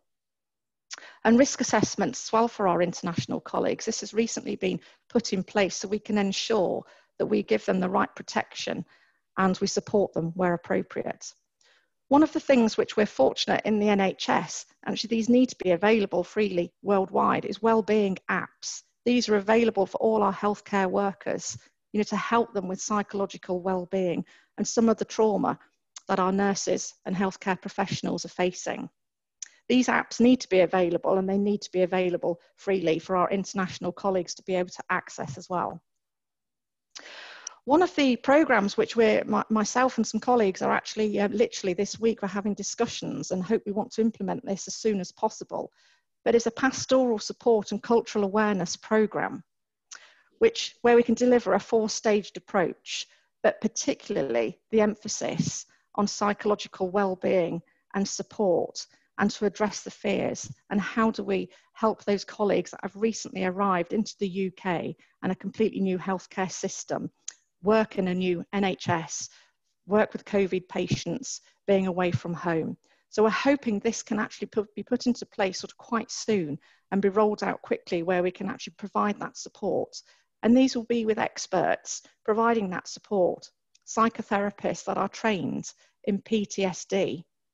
We know there was an image from which I have to say I find it very difficult as a nurse to actually to get this image out of my thoughts, but as a critical care nurse, one of my colleagues walked into an intensive care unit. There was 40 patients in this unit, and every patient was COVID-19, and they were being nursed prone, so on their front, ventilated, and how traumatic that is. So this is the support that is required from the experts around PTSD, and we're hoping to be able to get this up and running as soon as possible. Today, only just before the conference this morning, one of my colleagues has been supporting a number of nurses which have literally only just arrived just before COVID. And the majority of those nurses tested positive to COVID. So not only did they step off a plane, they've left their families, but actually had to go into quarantine and in isolation. It was a really difficult time. And for the team that was supporting those nurses, they were able to provide that psychological support, the physical well-being as well, send out for provisions, to really ensure they're looked after and supported as much as possible whilst in isolation, but also the terrifying fact that they're tested positive for COVID. I found that was a really powerful story this morning. It was literally just before I came onto the conference call of hearing that, but how the teams pulled together at this time.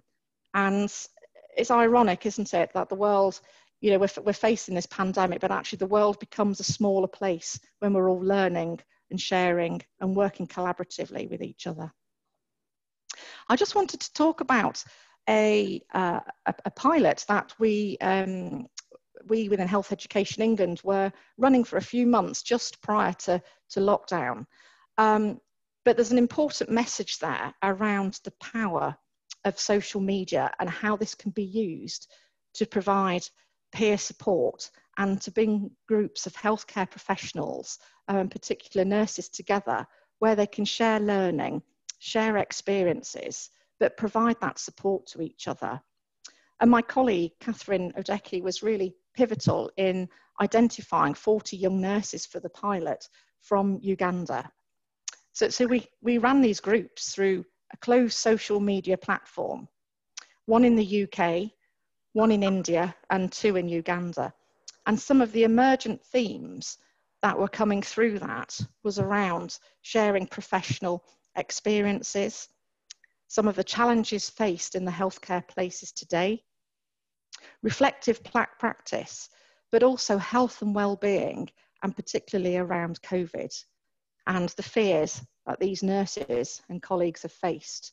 And since the programme the pilot has finished, we have kept the groups open just to provide that supportive network for those nurses that wish to be part of that. And those conversations and discussions are still going ahead.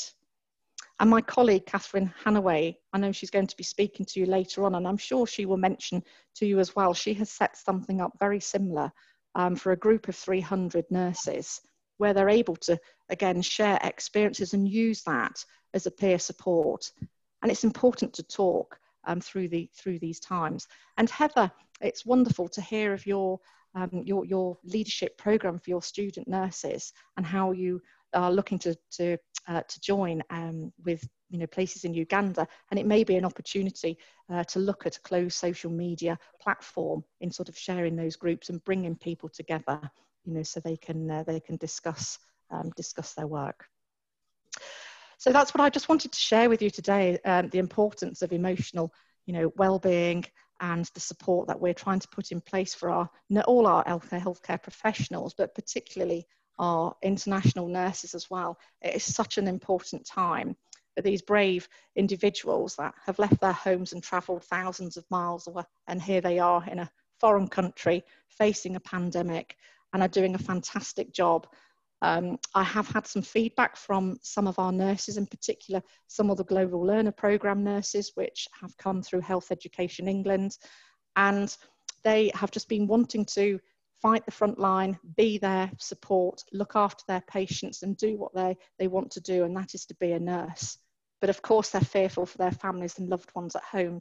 But a lot of them never actually thought about their own health and well-being and their own fears. They put that aside and were there at the forefront, supporting and helping us, fight this terrible disease.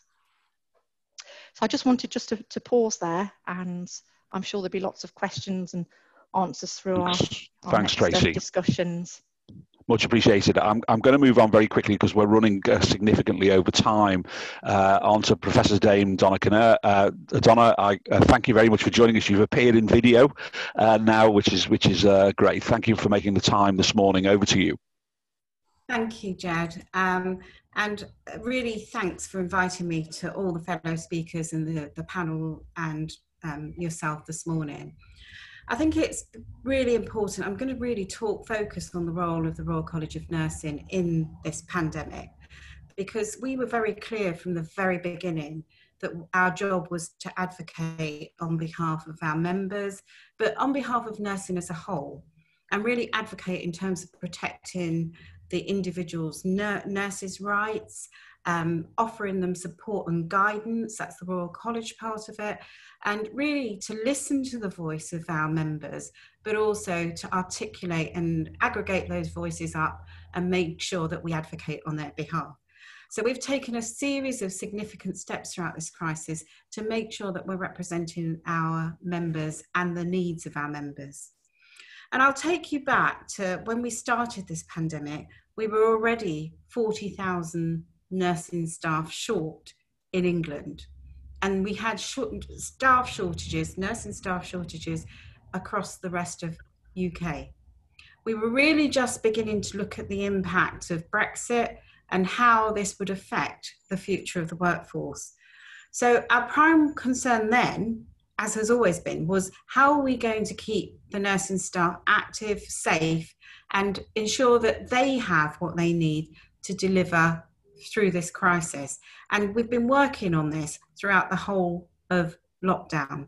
We set up a series. We were advising prior to lockdown, but as soon as the novel virus presented itself, we, as a professional trade union, public safety and the safety of our members was our #1 priority. And we knew that one of those things was that nurses everywhere must have the resources they need.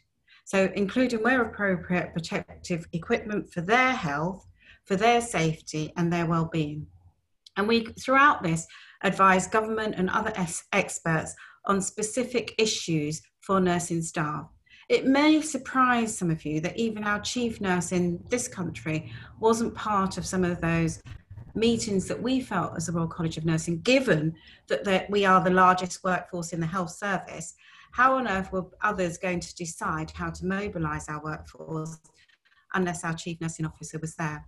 So it was just our voice. It was making sure that we had health and safety and our employment conditions, but also how we advised on what nurses could do, how they could step up to the plate. And you'll see that some people have already covered what we've done.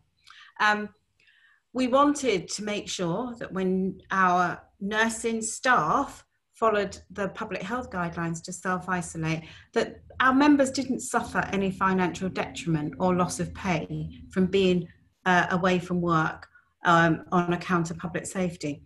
And this was not just in the NHS, but right across the health and social care sector, because we knew that as our members were working in the front line, nurses are in the front line, they would need to take time off sick due to the virus.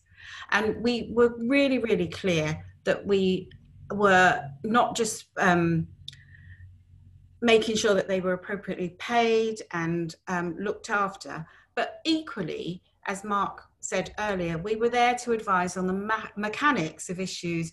As we started with 40,000 short, we knew that in order to face this pandemic head on, we needed members that were from retirement to voluntary come and help us, and also we had to be aware of the impact on their health. Can you hear me? We can hear you. You can hear me, okay. Yes. It's just, it's picked up on my headphones as well. So it was about advising, making sure that in the interest of public safety, that we were advising both how we could get students safely into the workplace, retired members safely back into the workplace, making sure that we protected the employment rights, and making sure that we were providing enough advice both on how to use PPE, how to make sure that you acquired it from your employer. And many cases that came or landed on my table were about the refusal of people hiding behind Public Health England guidance, particularly in some of our mental health services, where individual nurses were dealing with undifferentiated patients in exactly the same way that they were dealing with it in primary care, and yet they were not afforded the same level of protection. So we actually worked with our student committee, providing advice, and that included calling on the Secretary of State to reimburse tuition fees, forgiving current debt for all nursing and midwifery staff after all they had stood up to serve. And we are still working on some of these issues now. We've seen thousands of students join the NHS and social care frontline, but actually one of the things that was sacrosanct to us was that it had to be on an individual choice basis. So, and we still continue to provide advice to both students and retired members now. Just for me, as personally, just listening to what Tracey said earlier, I actually went and volunteered a day a week in our Nightingale unit in East London. And that was mainly because I wanted to be in touch, but I also wanted to see the experience that our nurses and others were going through.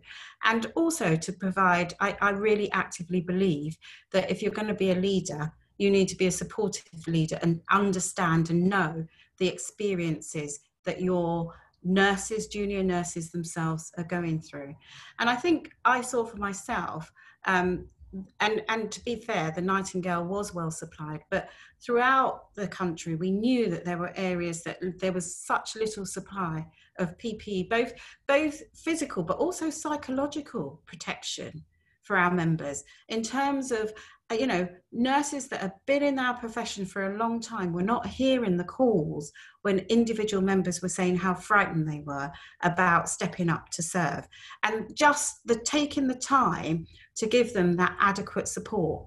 You know, this one member that I think I must have spoken to 3 or 4 times in a week that was just asking for a simple mask before she went and gave depot injections, and that was refused, hiding behind Public Health England guidance. It was tantamount to negligence. You will know that I myself have, well, you won't know, but I've written to the Prime Minister, the Health Minister, the Health and Safety Executive to ensure that they are doing what they should be doing to ensure the protection of all staff in all settings. We have issued guidance, and we have made sure that our members and other nurses are able to escalate concerns when it comes to the supply of PPE, the testing, fit testing, and we've been lobbying the government on greater access to testing so that actually healthcare members, particularly those in the harder to reach communities such as social care, actually have access to this. And then equally, the differences, it seemed really common sense to me that actually if we were sending or deploying nurses and doctors, particularly after the first 10 doctors died, to the front line to actively work on COVID patients, that they themselves needed to be afforded a level of protection. And we battled really hard to get Public Health England guidance changed, because I think an injection of common sense, that if you're dealing with, you're working on a COVID-19 ward, you needed to have a level of protection, which was not the case, or when you were dealing with undifferentiated patients. So throughout all of this, we've been giving employment advice, both clinical advice, but also addressing the employment issues related to the pandemic. We've been clear that no staff, no member of our nursing staff should be faced with financial detriment because of COVID-19. And you'll know how hard we campaigned on the deaths of our fellow nursing and medical staff across health and social care. The other thing that I would just want to mention is it has to be very, very clear to anybody that's worked in some of the high multicultural areas, such as London, the Northwest, that actually when you're working and looking at the people in the intensive care unit, that actually they look like you and they look like me. Let me just acknowledge that. So what I was absolutely struck the first day that I worked in that unit, that 29 out of 30 patients were men. And secondly, 28 out of 30 patients were from BAME communities. So I didn't have to wait for the Public Health England report to tell me what my eyes could see, particularly when I was seeing the deaths of my colleagues flashing up on TV. But what we do need to do now is make sure that we're part of the voices that addresses this disproportionate impact on BAME communities. This is an opportunity for us. And, you know, whether it's multifactorial, what we do need to ensure is where we can do things about it, such as providing PPE, such as making sure that those that have underlying conditions are redeployed from the front line. We should do something about it. It's essential that we're very, very clear as a community that it's not a choice that somebody else decides your fate in life. It has to be our own choice, even if we are dedicated to providing care to the citizens of this country. And we have worked right across the world. We've worked with our colleagues in Italy, we've worked with our colleagues in Korea, right across the world to actually make sure that information that we are providing to our members has been tested, and we're working with every single stakeholder that there can be. And as you know, our overseas nurses we have been working with, we've heard their voices, and we do understand some of the difficulties that they're facing. And literally, you'll see that we had been lobbying this government on the immigration health surcharge since 2015, when it was a Congress item. So COVID has given us a lot of pain, but it has given us a lot of opportunities to ensure that we can work together, because some of the inequalities that it has shone a light on have been there in every single condition that we have faced in this country. It is now this has shone a light on it, and it gives us the opportunity to address some of those root causes together. Thank you. Donna, thank you very much indeed for that insight, and particularly an insight into wise leadership, which I think is has been key to a lot of positivity during this very, very difficult time.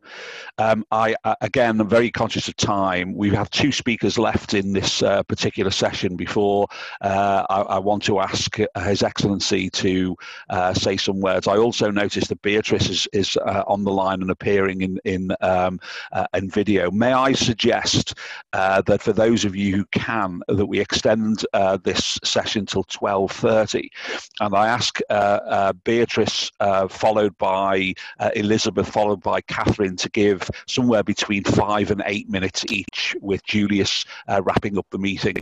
Would you be happy to do that, Julius? Do you have the time to do that? Okay, so Beatrice, can I ask you to say a few words? I think you're on mute, Beatrice. Beatrice, I think you're on mute. I think your machine is on mute. Could you unmute it? That's fine. Yeah, unfortunately, you're still on mute. Is it okay now? It's okay now. Yes, thank you. Oh, thank you. I'm happy to be here now. Good afternoon, viewers. As you are all aware, COVID-19 is a respiratory tract infection, which has actually caused infection among a number of people. Very many millions of people have suffered from this virus, and there's a lot of research going on to look at the natural history of a disease, as well as the epidemiology of this disease. I must say, in Uganda, the nurses are doing a lot. They are involved in the management of COVID-19, and they're involved right from the national level up to the frontline nurses. When you look at in Uganda, at the national task force, we have nurses who are participating. At the district level, there's a task force where nurses are involved. In the institutions where the cases are, we have nurses. And actually, the lead people at the institutions are the nurses. And when we talk about frontline nurses, we're actually meaning all the nurses who are involved in the case management of COVID. Not necessarily those who are in the areas where there are only patients. Even those who are on the other side. Because as you are all aware, COVID-19, 80% are symptomatic, and 15% need admission, and only 5% may need critical care. So even at the other points of care, we may have patients with COVID. So that's why all the front health care nurses and midwives are responsible in management of COVID-19. So what are the nurses in Uganda doing? There is a lot of training going on in Uganda. It first targeted the nurses who are on case management, but it has been faced to all the other nurses in the institutions, where COVID-19 patients are. And the nurses, a majority of trainers are nurses. And the nurses play a big role in the training. Infection control, that is IPC, infection prevention and control. I want to bring the example of Mulago Hospital, where I have just been of recent. You find that the nurses who are, the health workers who are leading the IPC team are the nurses, and they are doing a very great job. They make sure that there are guidelines, they make sure that they demarcate all the areas according to the level of infection. The area for high infection, the area for low risk, as well as green areas. They take the responsibility of making sure that the health workers within the facility don't get exposure to infection. And they also get involved in the training of IPC.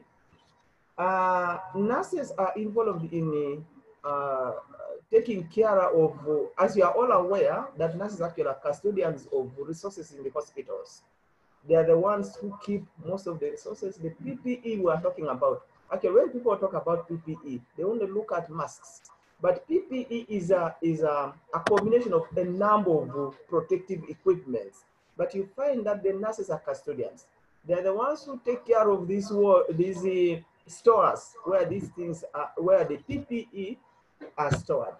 They are the ones who distribute the PPEs, and they're the ones who know how many should be brought and how many should be ordered at a particular time.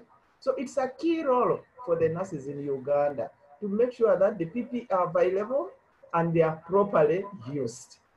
When we talk about work shifts, the nurses make sure that their colleagues have short work shifts. They are not supposed to have these 12 hours. Of course, we are aware that some countries or some institutions, they have a 12-hour work shift. But for the case of COVID-19, it will be very difficult for health workers, especially the nurses, to have a 12 work shift because it will expose them to the infection. And you know, exposure to COVID-19 is either a bolus or continuous intermittent infection exposure. So we tend to use short work shifts, and even in a shift, the nurses have to go only once. So you end up having many nurses at the same time in that shift, so that they go only once when they are managing patients with COVID. Continuous surveillance. Nurses are involved in continuous surveillance of COVID-19 among their colleagues as well as in the community.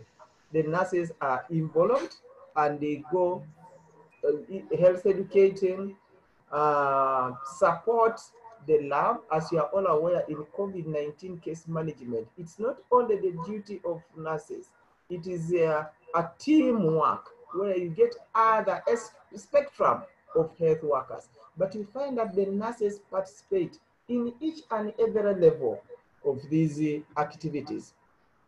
I still want to bring the example of Mulago Hospital because we have now a number of patients there, and we started this work as way back March.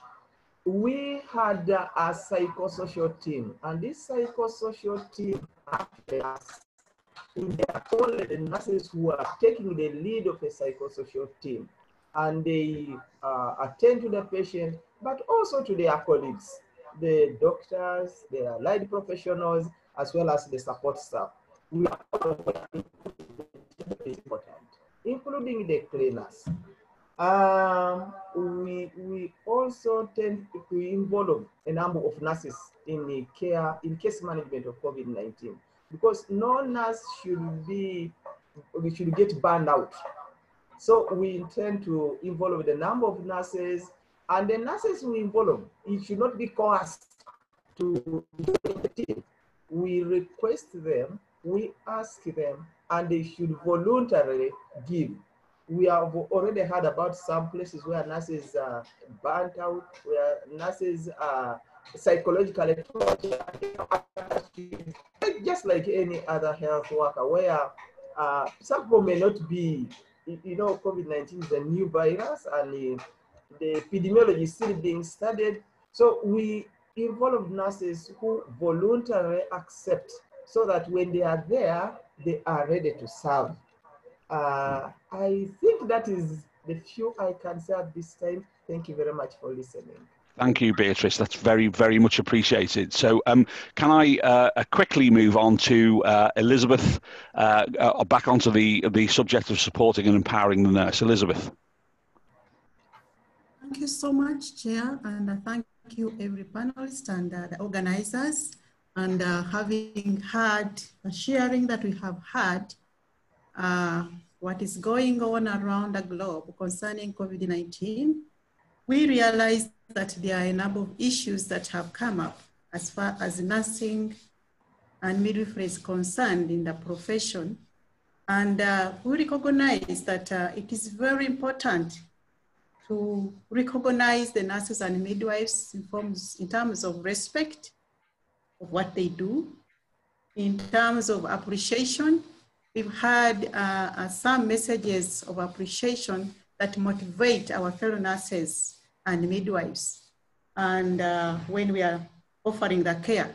So in the way forward, we need to look at how we have to move on and engage ourselves to support ourselves and to continue providing the care that we need to provide. One thing that we pick and we must focus on is that we must engage in lifelong learning as nurses and midwives. And this COVID-19 gives us good lessons. Yes, it came on, we never knew, but we have had to learn on the job. So we must embrace work-based learning. We must take up self-assessment, assessment of the situation, identify the resources we have, identify the areas that we need and the resources that we need so that we can inform the team members to come together in order to address the situation. So work-based learning is really the way to go.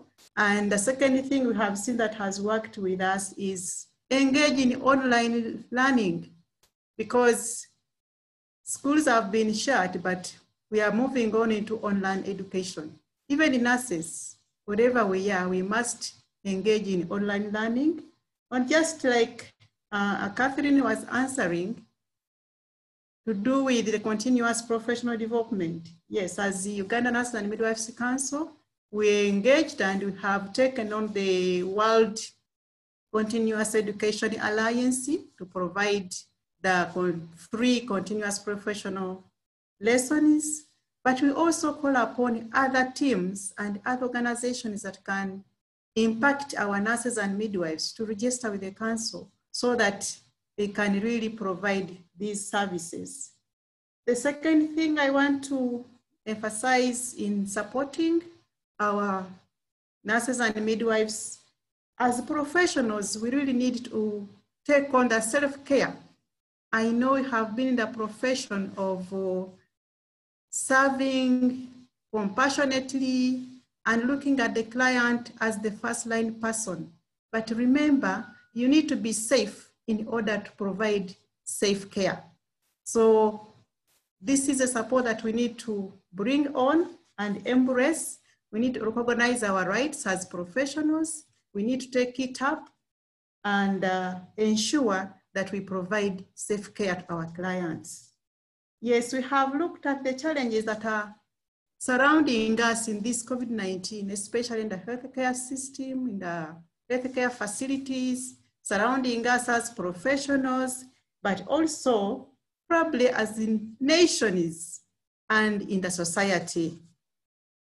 Those are things that we need to look into as professional nurses and midwives. We need to embark on a research.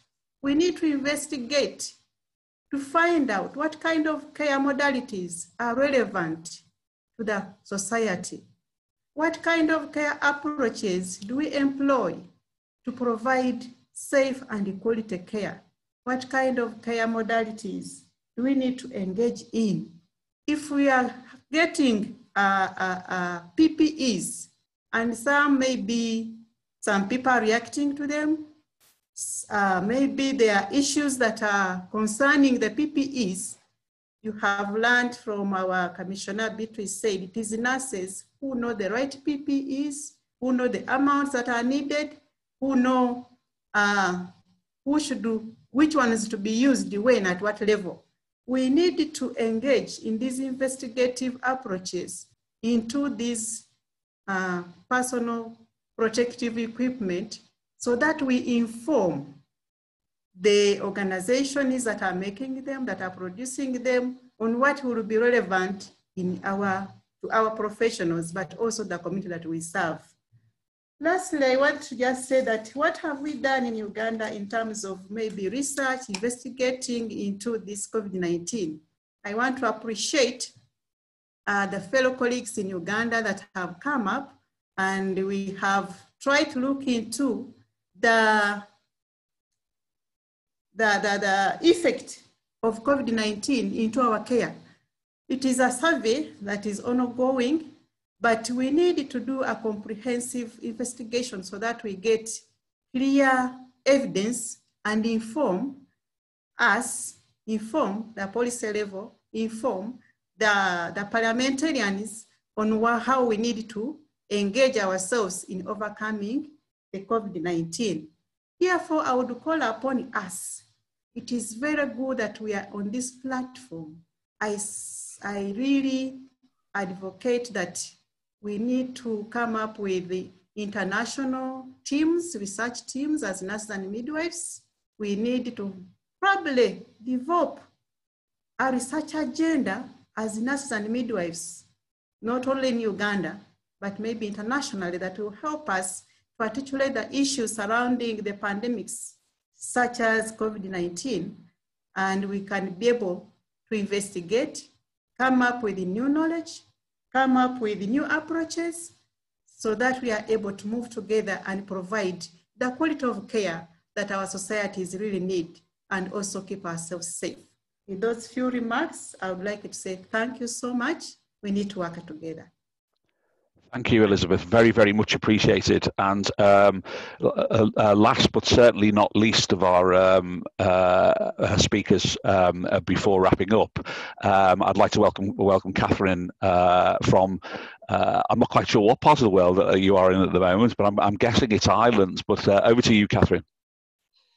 Thank you very much, Professor Jed, and thank you for inviting me here. It's wonderful to look at the list of people who are not only on the panel, but are tuned in, and see so many names and faces, people that I've met and people that I now know, even if it's only virtual.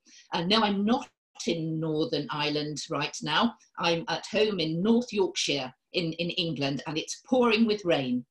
But my job today, I think, is to tell you a little bit about the work that I am doing. Many of you I have met previously through my previous role as the former project manager and the acting executive campaign director for the Nursing Now Global campaign, which was set up along with Lord Nigel Crisp there, and a wonderful global team of experts. And it was my first introduction actually to Africa, to come over to do some work with you over there in Uganda, and to come to the launch of Nursing Now along with Lord Crisp and Professor Jed. How wonderful that was. And I've continued my travels around Africa where I could, working with the nurses and the teams, particularly young nurses and midwives. I'm now the programme director for the Nightingale Challenge programme in Northern Ireland, where we designed and are running a one-year global leadership programme for 30 of their young nurses and midwives. So I thought I'd use that as a case study for you today, just telling you what we're doing, how we've actually managed to engage through that programme with young nurses and midwives in Africa and beyond, in fact, almost all around the world, and the effects that COVID-19 has had upon trying to run a programme like that. I think Lord Crisp said at the beginning that some of the programmes were paused around the world for the Nightingale Challenge. We decided in Northern Ireland that we mustn't pause. As difficult as it was, there is never a more important time for young leaders to actually have that support that the Nightingale Challenge was offering to them. So under quite difficult circumstances, we've continued with that programme. So the programme is a one-year programme, 5 learning events where they come together when they can to learn together across the 30. And into those events, we managed to bring virtually and link up with as many global young nurses as we could. At the first workshop, we linked directly with the Aga Khan University in Kampala, and a whole room full of your young students, midwives actually, that were there, and had a live conversation in a room on a big screen. It was wonderful. So the workshops have continued. They are about leadership skills, they're about advocacy, they're about policy making, they're about quality improvement and global health issues, as well as population health. The focus is global. Think global, act local. And how do we actually make that happen? And how do we support these young leaders, young nurses and midwives in their journey? How do we help them to have that voice? To our very first workshop, we invited Penny Wampamba, who I think is probably on the call now, and she came over to Belfast to learn, to talk about her work in Uganda, but also to share and to meet new people. As well as the learning events through the year, they were expecting to have global visits. Now, this is not the year for global visits for anybody, but we managed one. We managed to get some of the young nurses and midwives to go to London, to the Commonwealth Nurses and Midwives Federation Conference, where Lord Crisp also hosted a visit for them there to Parliament, and Dame Donna hosted a visit to the Royal College of Nursing, as well as taking them to the Florence Nightingale Museum and the Mary Seacole statue right there. We were very fortunate that we could bring in some global nurses, including a young Ugandan nurse, to come and join that programme with us. And I think as well, Winnie is on this call too, and a great advocate she has been for Uganda and young nurses. So we began to grow that family around the work that we were doing, bringing in wherever we could, making those links. There was mentoring and networking, and we were already using this technology before the virus hit. But I'm going to tell you a little bit more about how we've tried to transfer this into ways of working as under the constraints that we have got. The networking was great, but we need to continue to do that in other ways. The global visits obviously had to stop. Beyond London, we had planned to go to the Hexacon conference. Some of the young nurses and midwives were to speak there. We'd hoped to come to Uganda in October to the big nursing and midwifery conference and bring the young nurses with us. And we were also hoping to be more involved in the African Advanced Nurse Practitioner Coalition and come out to some of those conferences. All of that work and our links with Bongi, who I also think may be on the call here. So how could we change that? How could we make it work? What did we need to do? Well, firstly, the young nurses from Northern Ireland, as well as those global ones, needed much more one-to-one support. So it meant a lot more telephoning, a lot more video on a one-to-one basis, helping them get through what had become a very difficult time for them. Specific development tools that we had planned to use needed to be shifted. They wanted more on personal health and well-being. Where were those apps? What were those links? They wanted to understand more about change and transition and the models they could use and use themselves, but with their teams. They needed to know more and develop more on personal resilience. How did they do that? What was the bounceability thing that they were going to need to grasp? And understand more about their spheres of influence. What could they change and what couldn't they? So we set up Facebook groups, two Facebook groups, actually a global one, which now has 300. Many young African nurses and midwives have joined that. And they're able to talk through that network, a private group, but open to everybody. It's called the Nightingale Challenge, Northern Ireland Goes Global. And there it is that people can apply in, anybody 35 and under who's a qualified nurse or a midwife. And we also set one up just for all the Nightingale people in Northern Ireland. So, you know, for Africa, maybe there's something that everybody could do in Africa together. But certainly we have many young Africans have joined that cohort. We've set up global buddying and a peer mentoring system so that all those 30 in Northern Ireland are now being buddied up across the world on one-to-one, one-to-two basis. And we've got many young Africans involved in that too. We try to find existing groups like the group that went off last year to the World Health Assembly. They are already there, they understand some issues about global health and they were very keen to link in. What we want to do with that is learn, as Tracey said, about the work that's being done and has been done, the pilot that's gone on. What can we learn and build on to make this really work? So the global learning visits are on hold for now, but as soon as we can, we will try to see how we can link and make those opportunities as best that we can. And we've extended the programme until June next year so that we can really help and to give a voice to these young people. As we've said, it's the new normal, not the old one, and we need to help prepare those young people as they go. We need to mentor them and support them through it. But alongside the year of the nurse and the midwife, COVID-19 has given us the perfect storm all around the world. This is about investment in nursing and healthcare, and never was it more important that we grasp that, get that seat at the table, nothing without us, about us. Thank you. Catherine, thank you very much indeed. I'm sorry about the timings. It's my great pleasure to welcome. I admire your patience, Julius. It's been I've noticed the concentration that you've had over the last 2.5 hours. It's a real pleasure to have you here. And for those of you who do not know His Excellency, he's been an absolute stalwart supporter of the health relationship between the UK and Uganda since he came to the UK several years ago now, has become a friend to Uganda-UK, and I'm absolutely delighted that he can give us his thoughts and also perhaps wrap up the meeting for us as well. Your Excellency. Thank you very much, Chair, for this session.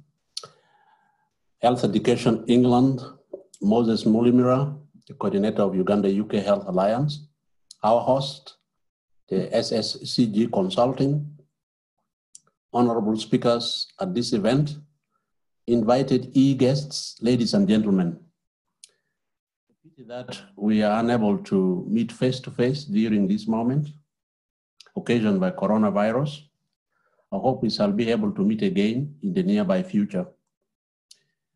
May we observe a moment of silence to all frontline staff in the health sector in Africa, UK, and around the world who have lost their lives in fighting COVID-19.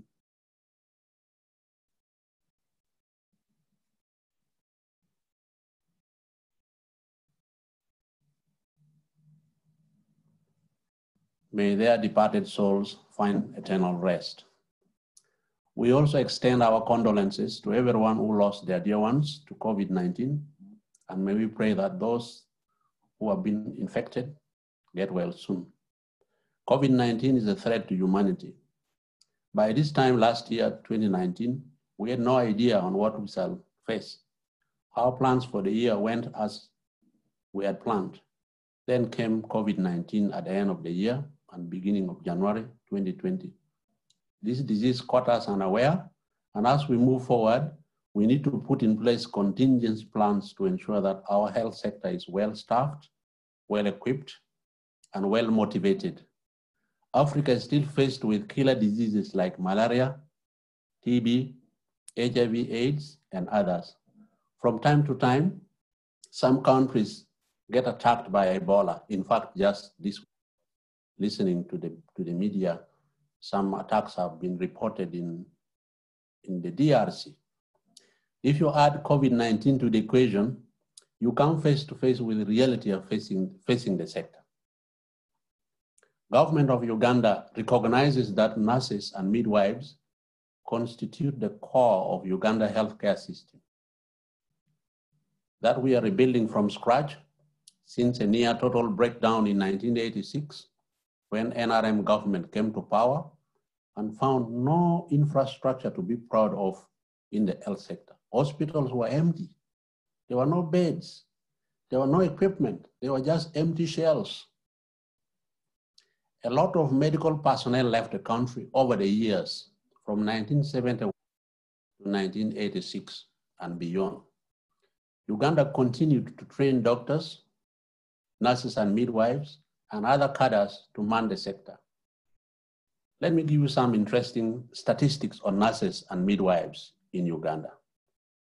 Uganda currently has 73,000 nurses, 73,000 nurses employed in the public sector, compared to 3,000 in 1986. You've got the figures. 1986, there were 3,000. Currently, as I speak now, there are 73,000 nurses. This is 2,333% increase in number of nurses and midwives, showing how committed government of Uganda is or has attached to the importance of nurses in the health sector. No nurses, no health, and no health means no wealth. Uganda was the first country in Africa to embrace Nursing Now campaign that advocates for the voice of nursing community to enable them to enjoy their career. I attended the global launch of Nursing Now in London, and I also attended Nursing Now Ugandan chapter launch. For the first time in history, the voices of nurses are being heard, at least for the case of Uganda, and I think UK at local level. They should also be heard at the WHO level, as raised by Rose. I saw a question raised by Rose, Primrose. The voice has to be put on the table. The voices of the nurses should be heard. Nursing Now has spread countrywide in Uganda, challenges notwithstanding. We believe these challenges make us do our work better. We will not shy away from challenges. We'll keep jumping over these challenges. We urge all African countries to embrace Nursing Now campaign for the benefit of all. Uganda has continued to train personnel, rehabilitate and equip hospitals and health centers to serve the nation. The threat of COVID-19 is being mainstreamed in our healthcare system, as we did for HIV/AIDS, and we shall continue to create capacity to manage outbreaks and epidemics like COVID-19.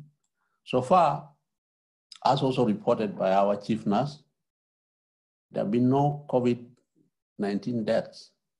Out of 500 cases, and 82 recoveries have been reported as of yesterday.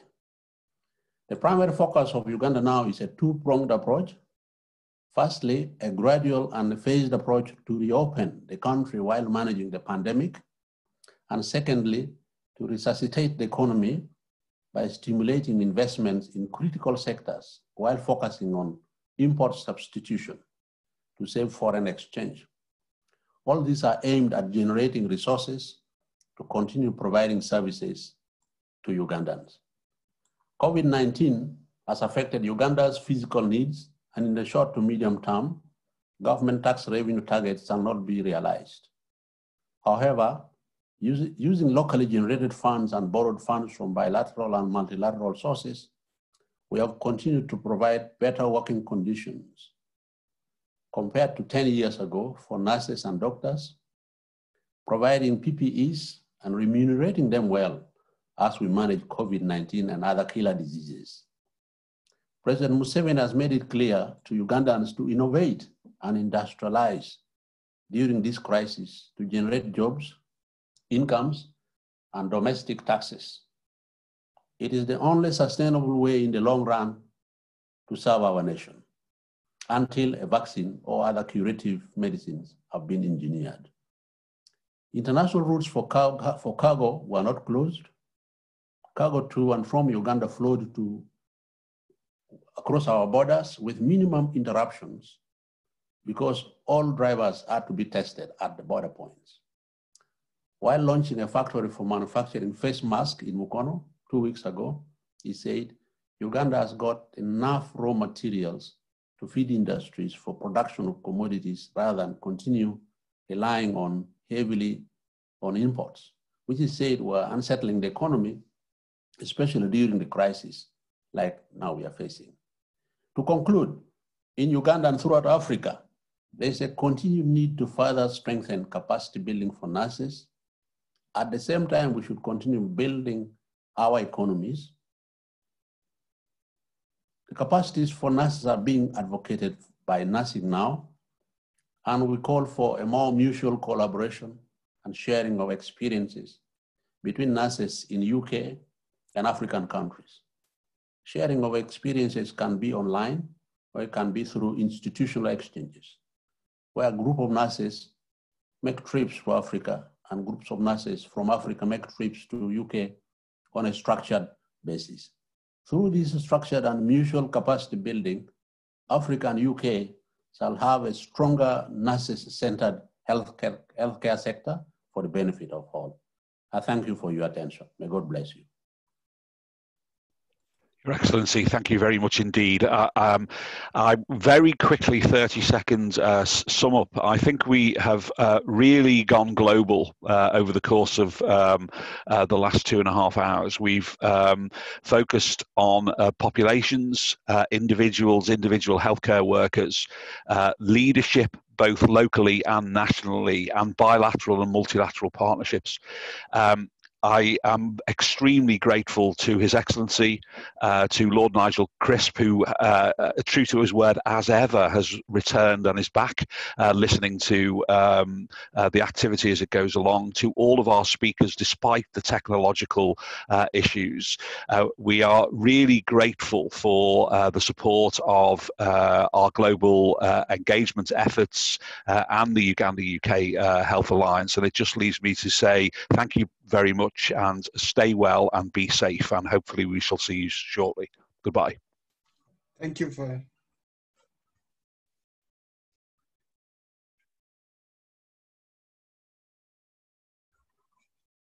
Thank you, everyone. Thank you for joining us. Thank you. Thank you. Thank you. It's been a pleasure.